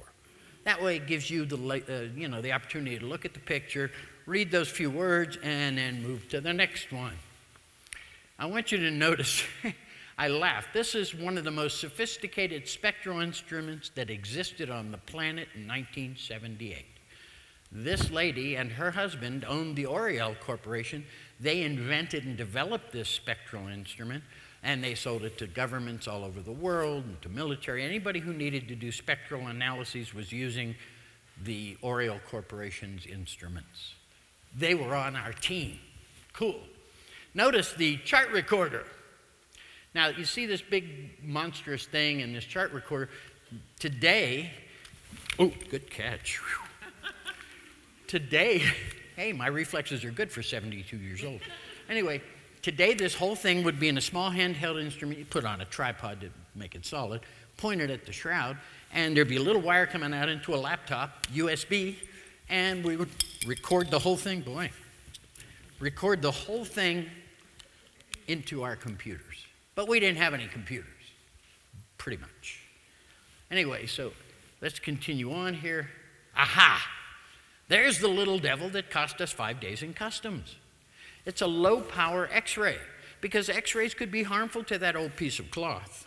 And so that gives us a problem. This is a low-power X-ray. The exposure time, you know when the dentist puts that little thing in your jaw and he goes, okay, hold it, click, click, takes about a second. The exposures with this device, 20 minutes. Now, I'm going to remind you, those parquet wooden floors that move, if, 20-minute exposure, if something moves, it's blurred. How about the traffic running next to the building, vibrating the building? They could only make X-rays in the middle of the night when there was no traffic. We all had to leave the room because if we walked around, we would blur the X-ray. The poor guy that had to make the exposures, Bill Modern, may he rest in peace, died 2 years ago. He had to put his feet in position, start the exposure, couldn't move his feet for 20 minutes. Not so easy, but they made 43 X-rays over the 5 nights. Now the X-rays, pretty amazing. There's one of them. But the X-rays present a new problem. So, if we expose these X-rays, put them back in the box and bring them back to process them in the United States, means they have to go through the X-ray machines at the airport. That isn't going to work. So they understood that they had to process the X-rays on site. What do you need to process X-rays? Well, you only need 2 things. You only need, besides the chemicals, you need a room that can be made totally dark, and you need a water supply.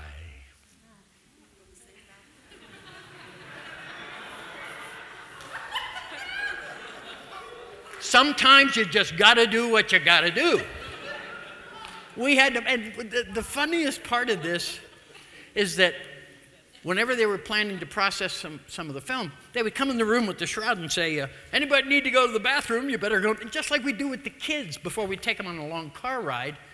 And they had to do that every time they wanted to process the X-rays. But remember that they thought of all this in advance and brought with them everything necessary to do that. Pretty amazing. I mean, I'm still blown away, and I was a member of the team to show how smart these guys were to think of all this in advance. We also did photographs through a microscope. By the way, we didn't own that piece of equipment. The manufacturer loaned it to us for the project. And there, and I say this with great reverence to my Catholic brothers and sisters, that is the blood of the man of the shroud. And this is the evidence that kept me from accepting the shroud's authenticity for 17 years. Why? Because the blood's still red and old blood turns black or brown within an hour. Why is the blood still red? I had pretty much been convinced by all the other evidence. Remember, I already told you in the first 30 minutes I knew it wasn't a painting, and then the science proved that in the end. But nobody explained to me why the blood was red. Until 1995. I was on the telephone with Dr. Alan Adler, the blood chemist on our team, and the 3rd Jewish guy I have to add. Well, of course, have to. And Al was a kind of a strange bird. He was a brilliant chemist, never drove a vehicle a day in his life. You know how God keeps us equal. He gives us a gift in one area but takes something away elsewhere. And Al never drove a car a day in his life, couldn't do it. And Al's idea of humor was wearing a blood red t-shirt with the chemical symbol for hemoglobin on it. He thought that was hilarious. Nobody knew what it was besides Al, maybe another blood chemist. But I was on the phone with Al one day in 95, and he said to me, truthfully, he said, you know, Bear, I'm pretty much getting to believe this thing's got to be the real thing. This is another Jewish guy, remember? And I said, yeah, Al, but nobody's explained why the blood is still red. And I remember he's a blood chemist. Boy, did he get upset at that. He yelled at me. He said, didn't you read my paper 17 years ago? I said, yeah, Al, I did, actually. He said, well? I said, well, you're a chemist and I'm a photographer. You know, I'm no chemist. He said, well, if you'd read my paper, you'd see that I found a huge amount of bilirubin in the blood. Bilirubin's not a Jewish guy from New York, by the way. Well, maybe there is a bilirubin in New York, I don't know. But bilirubin is a compound made in the liver that's pumped into the blood, particularly when somebody's been beaten, scourged, goes into hypovolemic shock, has, you know, gotten no liquid into his body, and has bled and perspired. And so the liver pumps all this bilirubin into the bloodstream. So bilirubin is a hemolytic agent. It breaks down the cell walls of the red blood cells, releasing hemoglobin, which stays red forever. And when Al told me that, I realized that the last piece of the puzzle had just come to me. And at that moment in time, I had to accept that the Shroud of Turin was 100% authentic.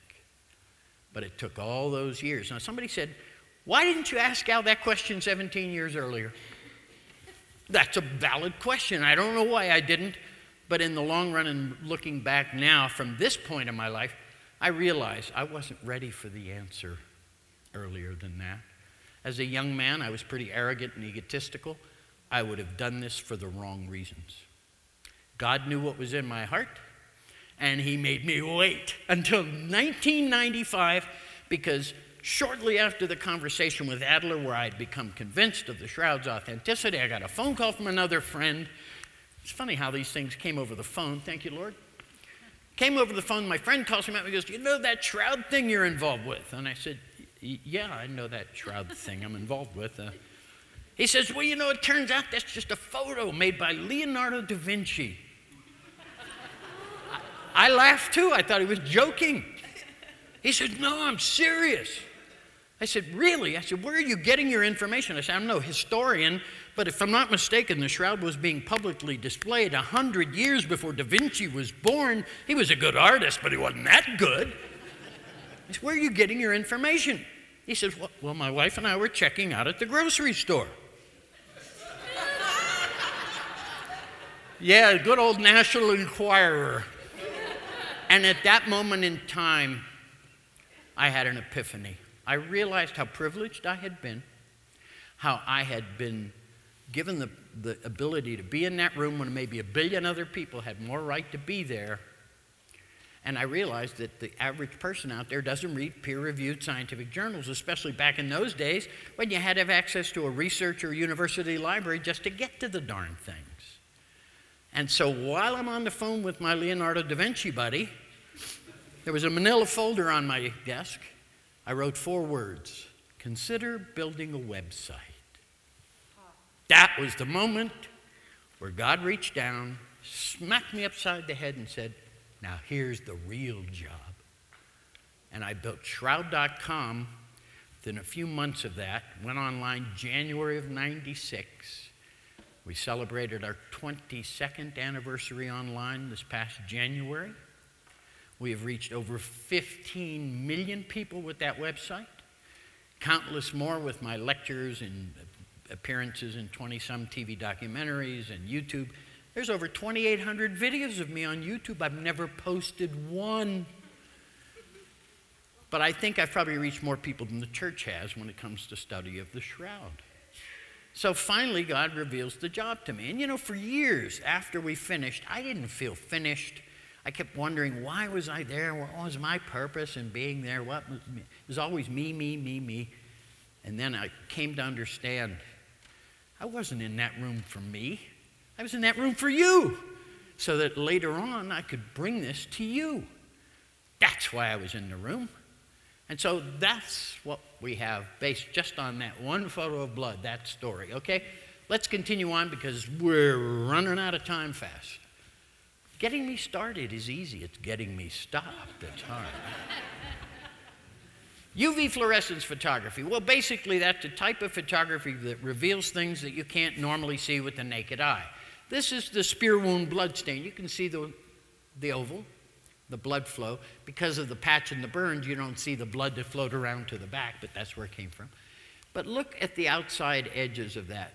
Do you see a lighter area around the blood stain?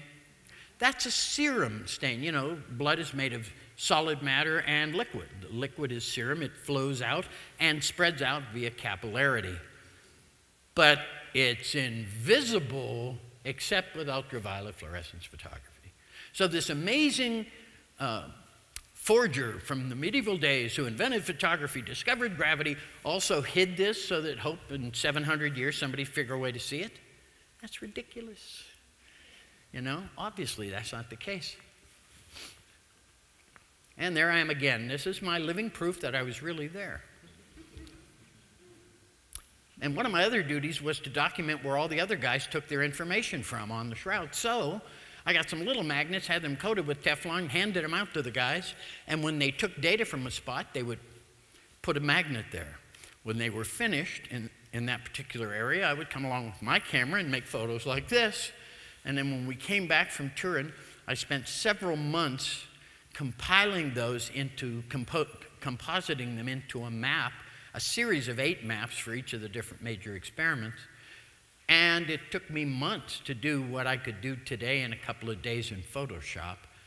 But there was no Photoshop in 1979 when I was doing these. And you can go to shroud.com, and I'm just showing it to you, but not giving you the key information of what you're looking at. Not important, just to show you this was another thing I was responsible for. But if you go to shroud.com, you can find the paper and the mapping paper there. See all the maps with the keys that tells you what experiment and where they took their data. Remember, we also had a sticky tape sample. I told you about that. Ray Rogers decided using his thumb to press down on the Shroud probably wasn't the best idea. So he designed and had fabricated a torque applicator. You can see there's a steel roller here, there's a pointer, and there's a scale. It's a little hard to see in the photo, but he could apply a known amount of pressure when he applied his tapes. He also understood that when you peel the tape off and you put it down on a glass slide, anything trapped in the gum of the tape is going to get pressed deeper into the gum, making it harder to evaluate. So he had designed and had fabricated special well slides, and if you look close, you can see these, you can see the tapes, and you can see they're only touching at these edges, and there's a millimeter or 2 of space between the sticky tape and the glass below it. Also thought of, planned, designed, and fabricated before we went over there. You imagine how smart this group was?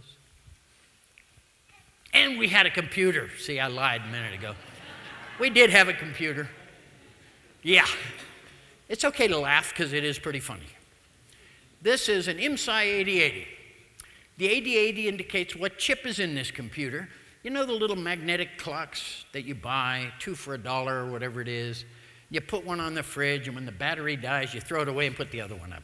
That's the chip that's in this computer, that's in that little clock. And, you know, he didn't buy this computer. This was a kit. He had to build this computer. Yeah. And what's really funny is, see all the red and blue? I mean, the switches are really cool. I have no idea what they do. And unfortunately for Bob Ewing, the man there, by the way, this is called a terminal. And it's, yeah, I know, it is funny. And it's got a screen and a keyboard. And all it ever could do was this. For 5 days and nights, he could only get it to do this. I have no idea what that is. I have no idea what he intended to do with this, considering that your phone has a computer 10,000 times more powerful. But really, the coolest part is the box that this computer is sitting on. It says Digital Systems. It's an 8-inch floppy disk drive. Try explaining that to a 10-year-old, okay? And that is an 8-inch floppy disk. And guess how much it could store?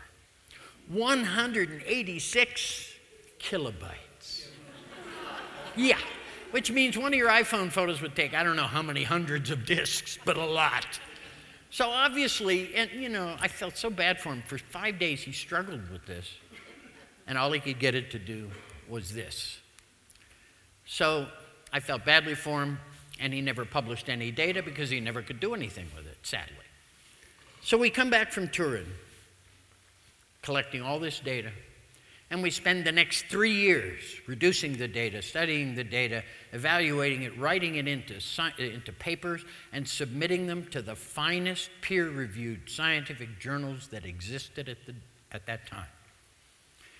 And we created what is to this day the primary database of scientific information about the Shroud of Turin. And remember, our primary goal was to go there and determine how the image was formed, not to prove it's Jesus, not to prove the resurrection. How is the image formed? What is the image? Painting, photograph, scorch, whatever.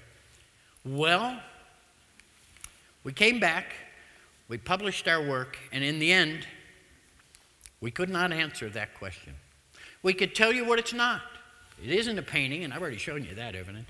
It isn't a photograph, no silver anywhere on the cloth, which would have been necessary to make a photographic image. No, not a scorch. I'm not going to go into the technical reasons why it's not.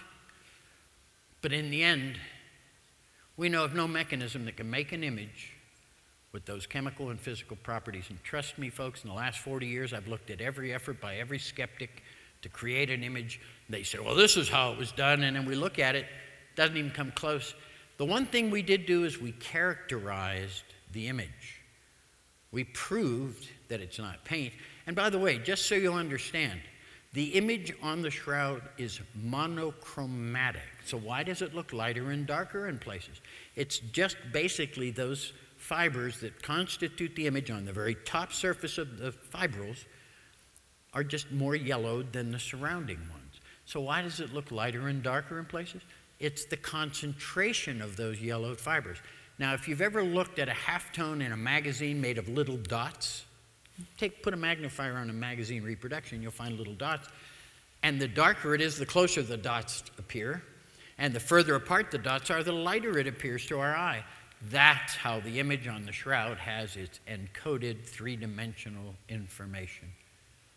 Now that is a challenge to science to this day. We live in the most image-oriented era of human history, and to this day we know of no mechanism that can make an image with these chemical and physical properties. And so in a way, we sort of failed, even though we created the primary scientific database, but we really couldn't answer that one question. But there was a big article in National Geographic and Life magazine, and for a long period of time, once we finished our work and published it, for a good 7 or 8 years, most of the world accepted that the shroud was probably authentic. And then came the Three Stooges. In 1988, they allowed 3 laboratories to perform radiocarbon dating on one sample from the shroud, a tiny little corner. And look at the way they announced their results. Look at the blackboard in the background. Look at 1260 to 1390, exclamation point. Obviously a new form of scientific notation. And it's just amazing, the arrogance. Speaking of arrogance, look at the photo top left. If I were going to create an illustrated dictionary to illustrate the word arrogance, I would use that photo. These guys absolutely, I personally believe, had no intention of doing anything else but proving the shroud a fake. And look at the headline.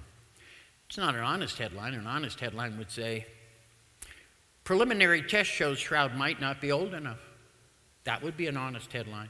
Instead, it says shroud is a fake. Well, you know, if you call something a fake, that means it's a copy of something that's original. Well, show me what it's a fake from.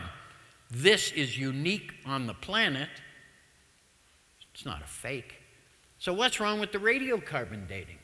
Well, for the next 12, and look at the date range, 1260 to 1390, exclamation point. They say it can't be any earlier than 1260, right?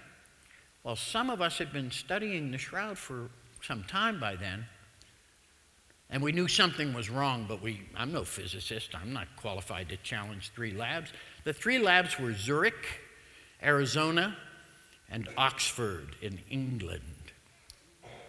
And the Turin authorities, trying to do this properly, went to the British Museum in London, and they asked the chief researcher of the British Museum to be the overseer of the 3 laboratories to make sure everything was done correctly. His name is Dr. Michael Tite. Now, you see that headline on the left, Turin Shroud shown to be a fake? As soon as that news broke, Oxford received £1 million sterling anonymous for debunking the Shroud. Whoa is right. Not only that, Dr. Michael Tite leaves the British Museum, goes over to Oxford and takes a permanent chair at Oxford. How does that smell? Not so good. Now, I point this out, and I know I'm being streamed here, so I'm probably going to get hate mail or worse. The 3 labs were run by Anglicans. I'm not saying anything else. And Michael Tite was Anglican. And look, I have some great friends that are Anglican, so I'm not putting it on them. I'm just pointing something out, that's all. I'm not making any further comments because I really don't want any hate mail. But that's also a fact. But some of us, when this came out, we knew something was wrong because of this. Look at this illuminated Hungarian manuscript. Note the date of it. Let's take a look at what this monk did when he illuminated this little manuscript. First of all, he shows a naked Jesus, hands crossed over his naked torso, no thumbs visible, pretty much like what we see on the Shroud. He tries to simulate the herringbone weave with this zigzag pattern in his artwork. And most importantly, he includes a set of the L-shaped burn holes, which means he had seen them sometime before 1191. And look at this.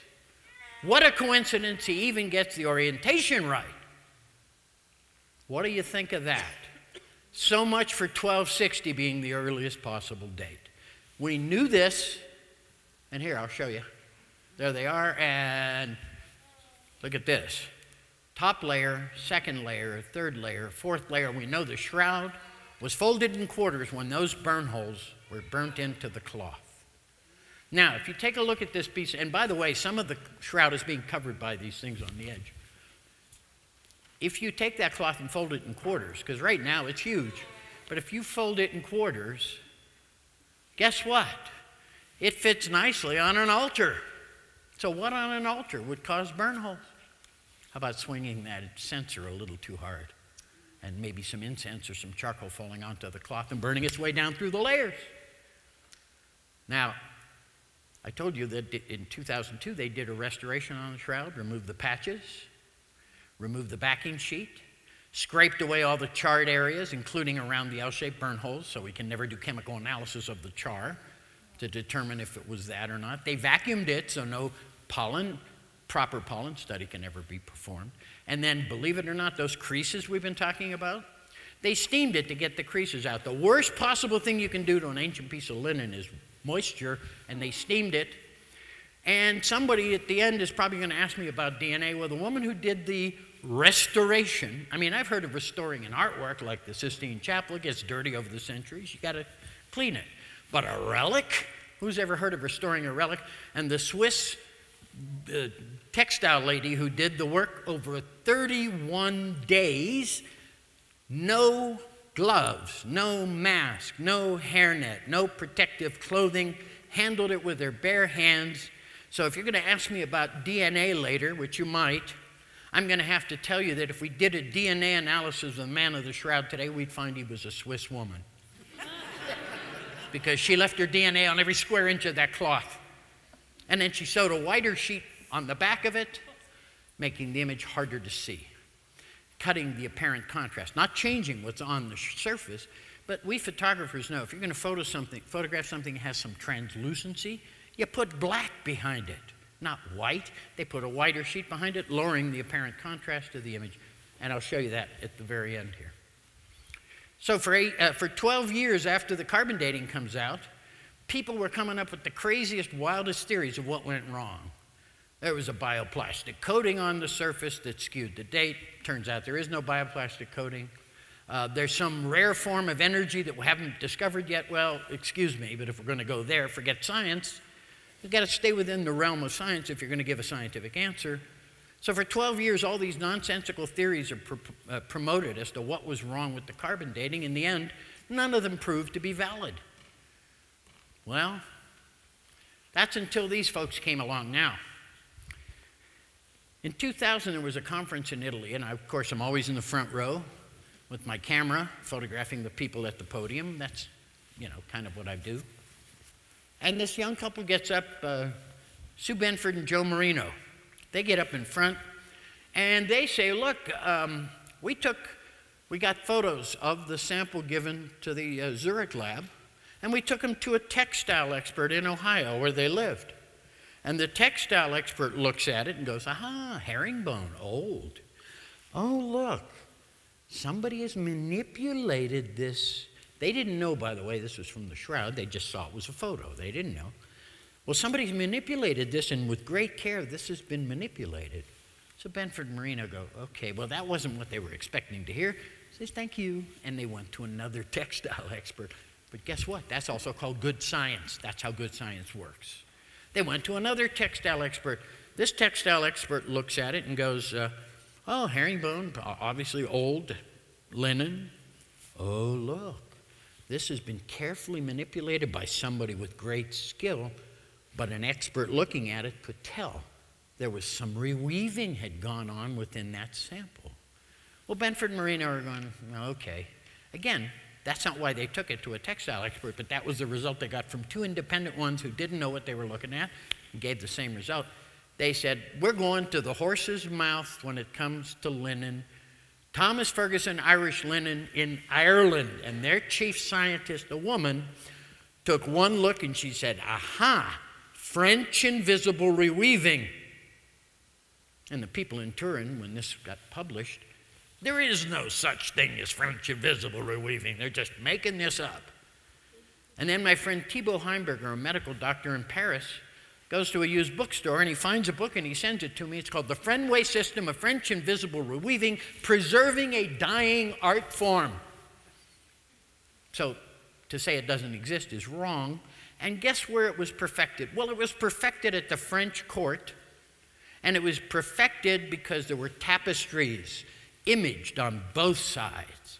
If you burn a hole in your trousers today, you can get it rewoven so the outside is perfect. But if you look at the backside, it's messy. Why? Because nobody sees the backside. Who cares? But French invisible reweaving designed to be perfect on both sides. And guess where the Shroud was at the time this technique was perfected in France? In France! What a coincidence, huh? And what better object to do it on, and why? Take a look here. When you cut a piece out of a woven cloth, especially a 3/2 herringbone weave, it starts to unravel. So you have to reweave it. Well, Benford and Marino say there was nothing wrong with the carbon dating. The only thing wrong was they only took one sample and they took it from a lousy place. Well, I hear this and I'm all excited because this makes sense. I don't need to be a physicist to understand that. That's just a simple answer. So they're presenting their paper and they're showing that, hey, if it's 60-40 new and old, you're going to get a date right around 1200. Well, what a coincidence. So I think this is awesome. And I say to Benford and Marino as they come off the stage, I jump up and I say, guys, and they're my friends anyway, I knew them both, but I said, guys, you got to let me put this on Shroud.com. Okay, no problem. I put it on Shroud.com. Day or two after I publish it, I get a phone call from Ray Rogers, the chemist at Los Alamos, the guy I had nicknamed the gunfighter during our exam of the Shroud in Turin, because he wouldn't tolerate anything bad science. He would blast you. And Ray calls me and he says, "What kind of stuff are you putting on your website?" And I'm changing the words that he used because there are ladies and maybe priests present. And I'm in a church. He says, "Look, these people aren't scientists. They're the lunatic fringe. They're only using their eyes. They didn't do any chemistry." I said, "Yeah, you're a chemist. Of course you're going to say that." He says, "You know, I have a piece of the Shroud sitting in my safe for 25 years. This is going to force me to open up that safe and pull that out. You give me 5 minutes, I'm going to prove them wrong." I said, "Go for it, Ray." Those were my exact words. I'll never forget that conversation. About an hour and a half later, Ray Rogers calls me back. He's no longer upset. In fact, he's quite mellow for Ray Rogers. I say, "Okay, Ray, what's up?" He says, "Well, I don't believe it." "What, Ray?" "I think they're right." Because he started looking, and he found cotton interwoven with the piece he'd had that had been lifted from an area directly adjacent to where the carbon dating sample had been taken from. So there were fibers that would be in common between the two. He not only finds an end-to-end splice, and there's no splicing anywhere else on the Shroud. He not only finds that end-to-end splice, he finds that this area has been dyed, and that the dye was madder root, or rose madder dye from the madder root plant, a typical organic dye used in medieval times. He said, "Somebody manipulated it." He said, "You know what? I think they're right." And so here's Ray Rogers, this brilliant chemist from Los Alamos National Lab, trying to prove him wrong, winds up proving him right. And so he looks and he finds an end-to-end splice in this sample, and believe it or not, this sample's sort of, matter of fact, I think there's a better one. Yeah, there's an end-to-end splice. You can see two pieces coming together tip to tip. This is out of Rogers' work. And this is my photo. Now, the piece Rogers had in his safe came from this triangular white section here. Professor Reyes, R-A-E-S, had cut this out in 1973 and gave Rogers a piece of it in 1979. The carbon dating sample came from to the right of the seam. You see that darker area? That's not a shadow, it's darker there, because that's the area that was dyed, and over the centuries, as the cloth aged, the dyed area aged and discolored differently than the rest of the cloth. And Rogers says to me, "You know, when he first got this little piece," and you can see that there would be fibers common to both, he said when he first got it and he put it under his microscope and he saw cotton in it, he said, "Well, I didn't think it was from the Shroud, so I just put it in my safe and didn't do anything with it for 25 years. He says, "I never thought that this could be a rewoven section." Well, and by the way, in the UV fluorescence, you see it there too, it's darker there. How about that?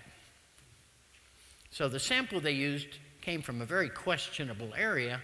And look, this is a chemical map produced by the Jet Propulsion Laboratory.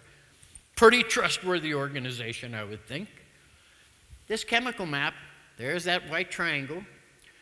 Now there's a patch to the left. We would expect that to be a different color because it's a different material. But to the right of that patch is a seam.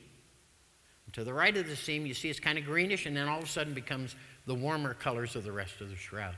So I asked John Lohr, the man from JPL who made this, "What does this indicate, John?" He says, "Well, it's a chemical map. It doesn't show us what the chemistry is. It just shows us differences in chemistry. So there's a different chemical composition in the section that they used for radiocarbon dating." There's scientific evidence here. This isn't some wishful thinking. So when they did the carbon dating, and this is really hard because I couldn't get it small enough, there's where they took the sample from along that little strip. Only half that sample was used. They cut the strip out, cut it in half, put a half aside, called that the reserve sample. The other half they divided in thirds, gave it to the 3 labs. That's the only place on the Shroud they took any samples from. Now, are there any scientists here? I mean, card-carrying hardcore scientists in the room? No? Not tonight? Because where there is, I always make the following statement, that any scientist will tell you, you can never claim a 95% certainty from one test. Period. That's what they did. So Rogers, knowing that the sample that had been in his safe all those years couldn't be used as a basis for any scientific, because it'd be too easy to challenge. Its chain of custody was questionable. So he requests a piece of that reserve sample, and they send it to him. And he goes through it, and he finds all the same stuff. So Rogers, being a smart guy, realizing these are his conclusions, he needs an independent researcher, scholar to look at this and verify it. So Rogers sends it to a guy named John Brown in Atlanta, Georgia, who's a material scientist, and ladies, you'll really appreciate this. John Brown was this master microscopist. He had 25 microscopes at home, including a scanning electron microscope on the dining room table. I'm sure his wife was thrilled with that, because it fills up the whole, I mean, it's a big machine, fills up the whole table. And so Rogers sends it to John Brown to look. Now, Rogers remembered that when something is woven, you have warp fibers crossing the weft fibers. But if you, and Rogers determined that the dye had been applied after the reweave. So obviously, if you remove the warp fibers, what would be left would be an undyed area underneath. He sends the stuff to John Brown, and John Brown finds the undyed areas. There they are, plain as day. He even does ultraviolet fluorescence microscopy, and the undyed areas don't fluoresce, the rest of it does. He finds cotton interwoven, forbidden by Jewish law, and nowhere else did we find cotton interwoven on the shroud. Rogers said that he found that gum Arabic dye applied to the surface of the fibers with the dye in it, called it an incrustation. John Brown images that beautifully in this micrograph. I told you he had a scanning electron microscope. He made some SEM images. And John Brown independently verifies all of Rogers and Benford and Marino's findings. How about that? So Rogers takes all this, writes it into a paper and submits it and gets it published in Thermochemica Acta. You all read that, don't you? Yeah, sure. We all read that one. That's one of our favorites. He gets it published in this really high-end peer-reviewed journal. And 5 weeks later, oh, I'm sorry. This is one of the images from that paper. You can see the gum, and inside the gum you can see these little dots. Those are the dye that had been applied. Unbelievable, huh? These are Rogers' conclusions. I'm just going to get right to the bottom one here because we're way past time here. Rogers determines that based on this data, the radiocarbon dating sample that was used is not valid for determining the true age of the Shroud of Turin. And this gets published in the peer-reviewed literature on January 20th. And on March 8th, Rogers dies. God gave him just enough time to finish the work. And I'll be honest with you, he was dying of prostate cancer for years. He'd had it for 20-some years. And when Benford Marino came out with this 2 years before this, I think that gave him 2 years more life. It gave him purpose, and he was trying to prove him wrong, remember. In the end, he proved him right. And he publishes it. And by the way, that paper I showed you is the first piece of published science in the peer-reviewed literature that challenges the radiocarbon dating of the Shroud of Turin. That was the last photo of Rogers made. I made that when I was visiting him in May of 2004. Him sitting at his petrographic microscope.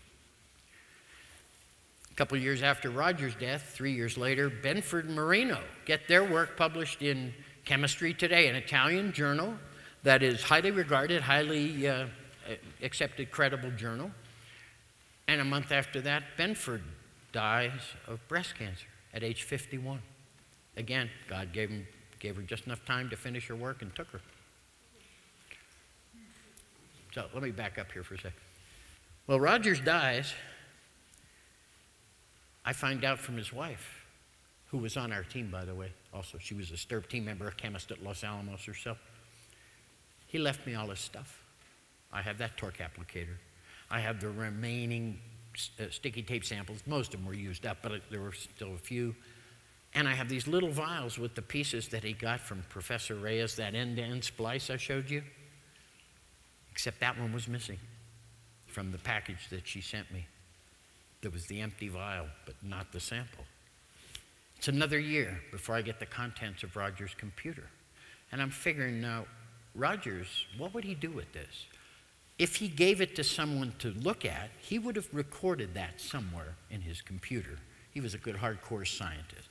So I'm looking, and sure enough, being a logical guy and Rogers being logical, I look through his computer, I immediately find that a week before he died, he gave it to a guy named Bob Villarreal at Los Alamos National Laboratories, a physicist. Well, you know, it's an atomic weapons lab. You're not supposed to be able to call the lab and say, hey, is Bob there? But I called the lab and put on my most professional voice, said, Robert Villarreal, please. Just a minute. Boom, this guy gets on the phone, so now I'm excited. Tell him who I am, friend of Rogers. Rogers gave you the sample. Do you still have it? He said, well, of course I still have it. I was trying to give it back to his wife, but she was so distraught, and this was like 2 years after Rogers' death, that I still have it. But I said, well, look, remembering that Rogers picked this guy to give the most important sample he had, I figured the best thing I can do is ask him, hey, would you be willing to continue working with me, continuing the work that you started with Rogers? He said, oh, I'd love to. And he said, not only that, we've got 2 new instruments that didn't even exist when Rogers was alive. And he puts 8 of his guys on this team, and they go through it and come up with 100% verification of everything Benford and Marino and Rogers and Brown found. And I think we can trust 9 scientists from Los Alamos. I think we can.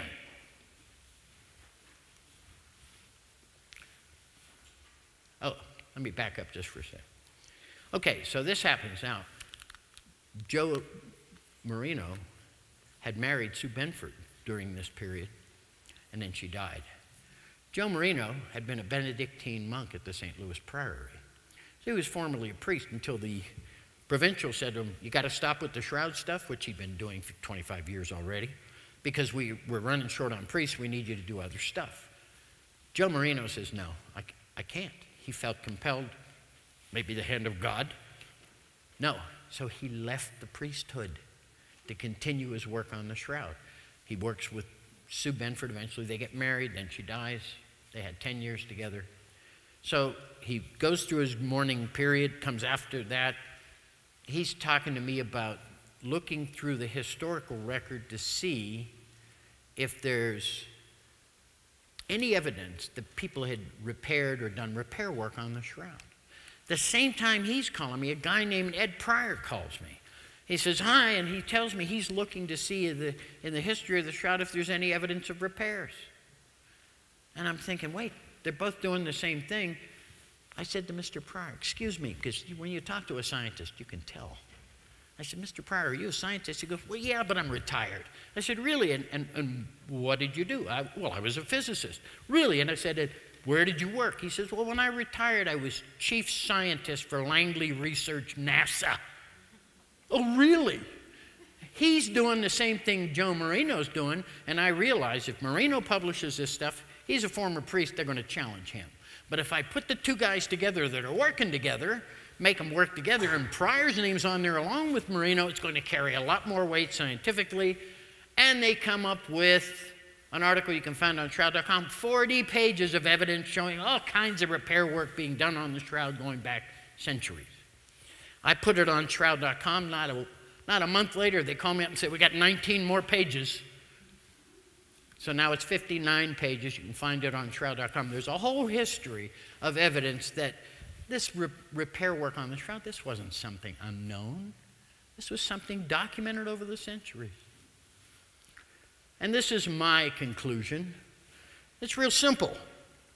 The sample used for radiocarbon dating was only one little piece from one little corner, not one other piece anywhere else on the Shroud to be used as a reference. And guess what? That carbon dating is flawed and does not represent the main body of the Shroud cloth and should be set aside. It's not valid. I told you they did a restoration. My photo on top, unretouched.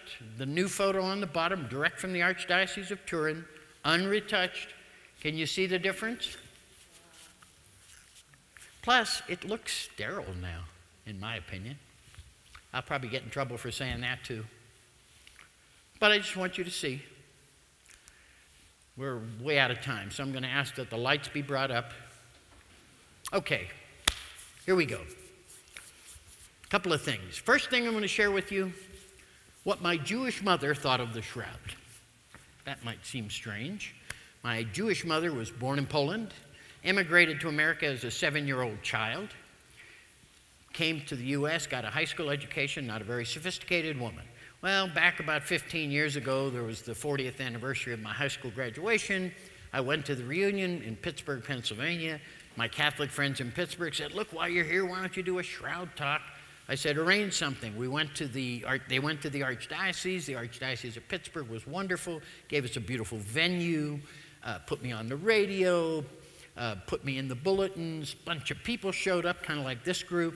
My mother was there, my brother was there, my cousins were there. You know how that goes. Everybody's there. We have a wonderful time. Everybody's happy. We're driving home. My mother is silent. When a Jewish mother is silent, be afraid. I mean, that's scary. Finally, I couldn't stand the silence anymore. And I turned to her, I said, okay, Mother, what do you think? I had no idea what was coming. And she turned to me and she said, well, of course, it's authentic. What? Took me 17 years and I left my DNA on it, and you hear one lecture and you're convinced? I mean, I know I'm your son, but I'm not that convincing, am I? She goes, no, it's got nothing to do with that. She said, Barrie, I said, what makes you say this? She said, gave me that, you know how your moms can get that tone of voice with your kids? That sort of condescending tone of voice. You guys know what I'm talking about. She gives me that tone of voice. Barrie, they wouldn't have kept it for 2,000 years. If it belonged to anyone else, it wouldn't have mattered. I did the same thing you did. I laughed. I thought it was funny until I thought about it and realized what a profound observation my little Jewish mother had made. That cloth violates 2 Jewish laws. It's got blood on it, must be buried with the body, and it contains an image forbidden to this day by Jews and Muslims. And my mother, in one fell swoop, just sums the whole thing up in a simple statement of, they wouldn't have kept it for 2,000 years unless it belonged to somebody so important that it was worth the risk to save it. Isn't that amazing from a little old Jewish lady? May she rest in peace. But she did get to hear me say this on television once, and it made her day. Just like it would any mom, I guess. So I'm going to tell you something that I've come to learn about the shroud, and then I'm going to answer the question I posed at the beginning of the talk. I've come to learn that the shroud cannot answer all our questions, and that the answer to faith is not on a piece of cloth, but in the eyes and hearts of those who look upon it. Remember I told you that I was looking for, maybe I didn't tell you, I was looking for God in all the wrong places. Did I tell you that? Yes. Yeah. And found him when I looked inside. I found God was there all along. And my priest friend told me, he says, yeah, Jesus said that. The kingdom of God is within us. Anyway, so I've come to believe that the shroud is not there to answer our questions. I mean, it can answer some. But I believe the shroud is there to make us ask the question. So, what's a nice Jewish boy like me doing so involved with the most important relic of Christianity? It took me a long time to figure it out, but I finally did figure it out. Isn't it funny how God always seems to pick a Jew to be the messenger? I'm just a messenger, folks. Thank you.